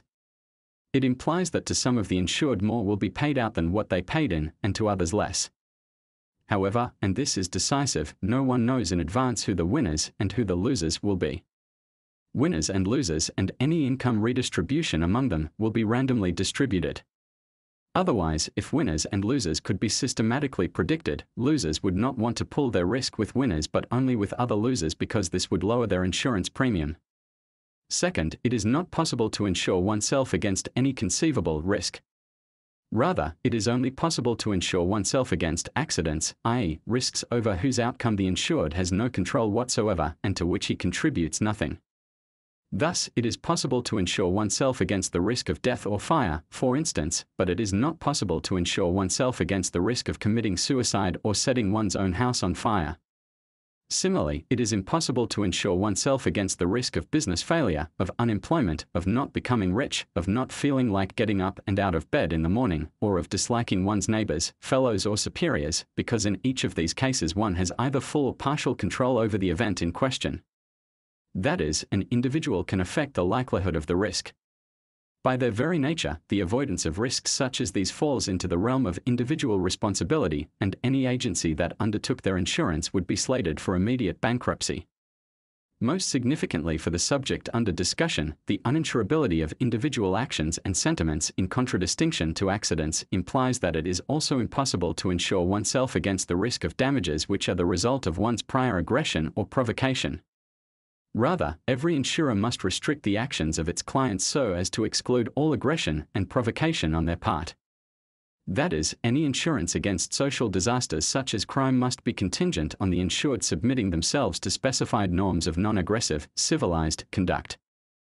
Accordingly, while states as monopolistic protectors can engage in redistributive policies benefiting one group of people at the expense of another, and while as tax-supported agencies they can even insure uninsurable risks and protect provocateurs and aggressors, voluntarily funded insurers would be systematically prevented from doing any such thing.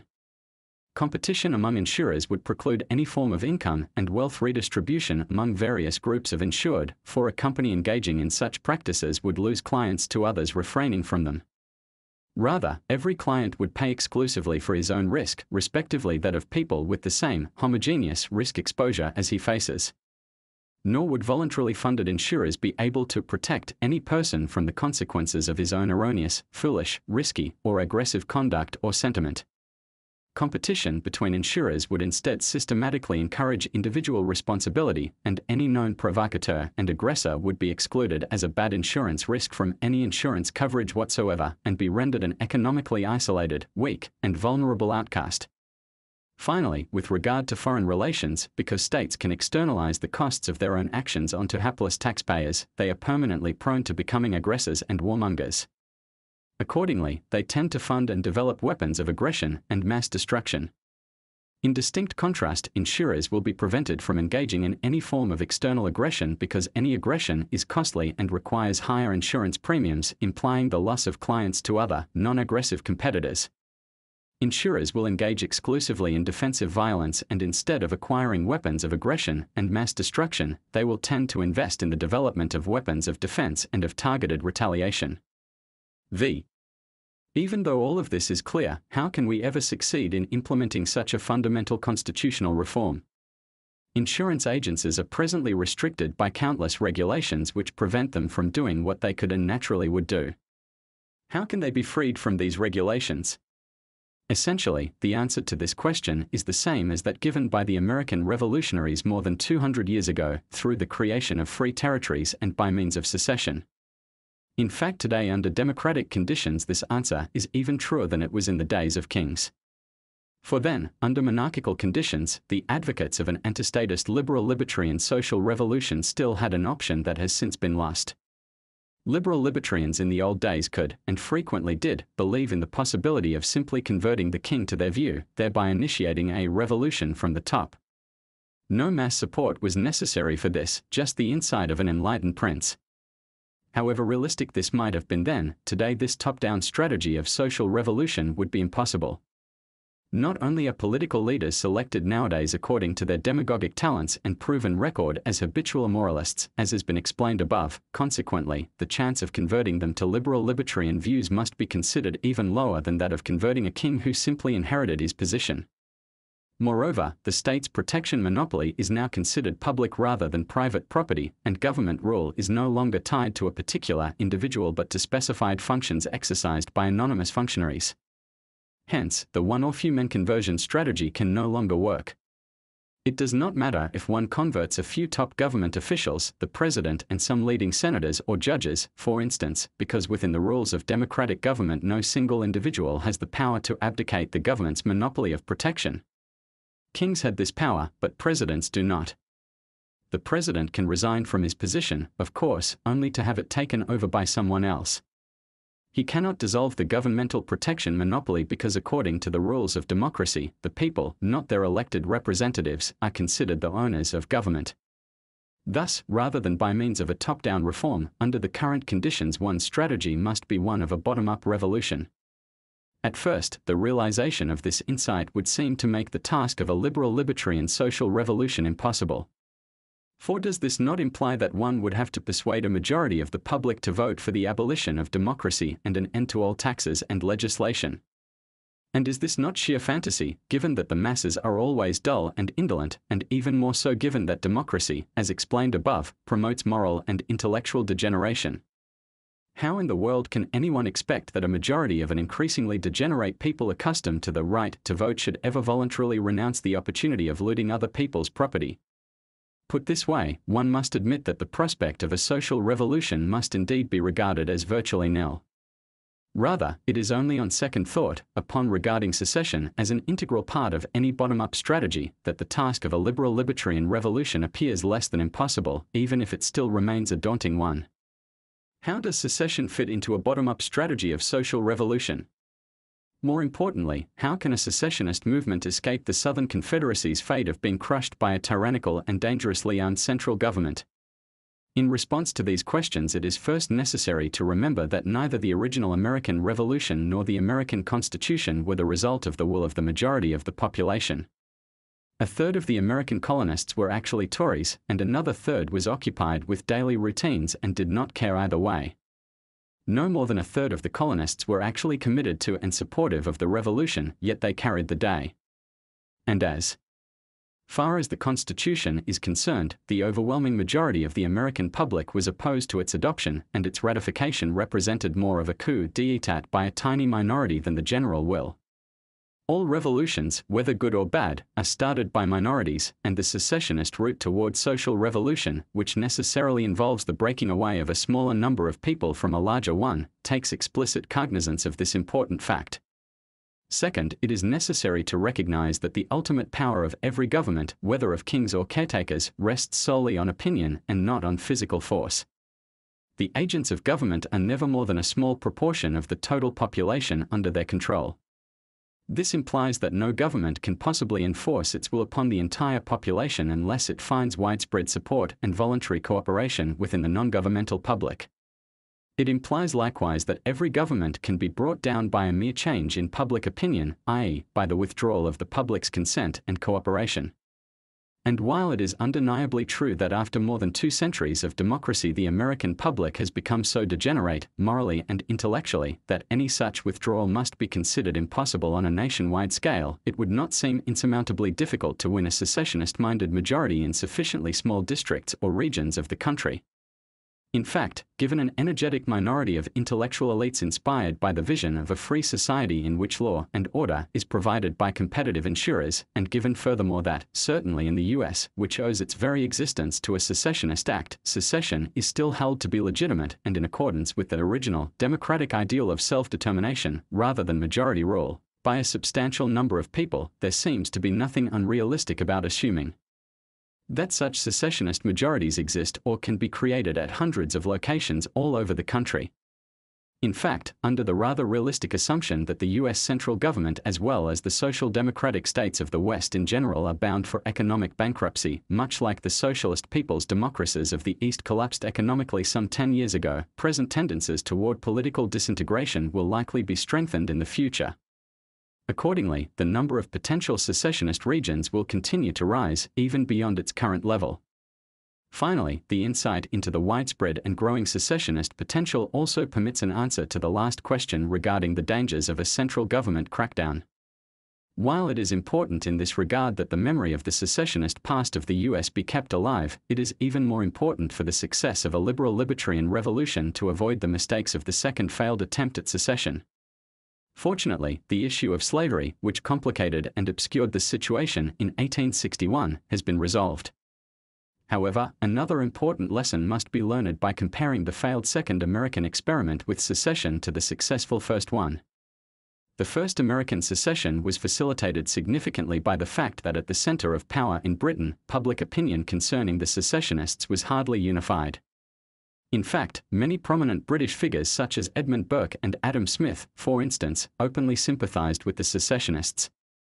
Apart from purely ideological reasons, which rarely affect more than a handful of philosophical minds, this lack of a unified opposition to the American secessionists in British public opinion can be attributed to two complementary factors. On the one hand, a multitude of regional and cultural religious affiliations as well as of personal and family ties between Britain and the American colonists existed.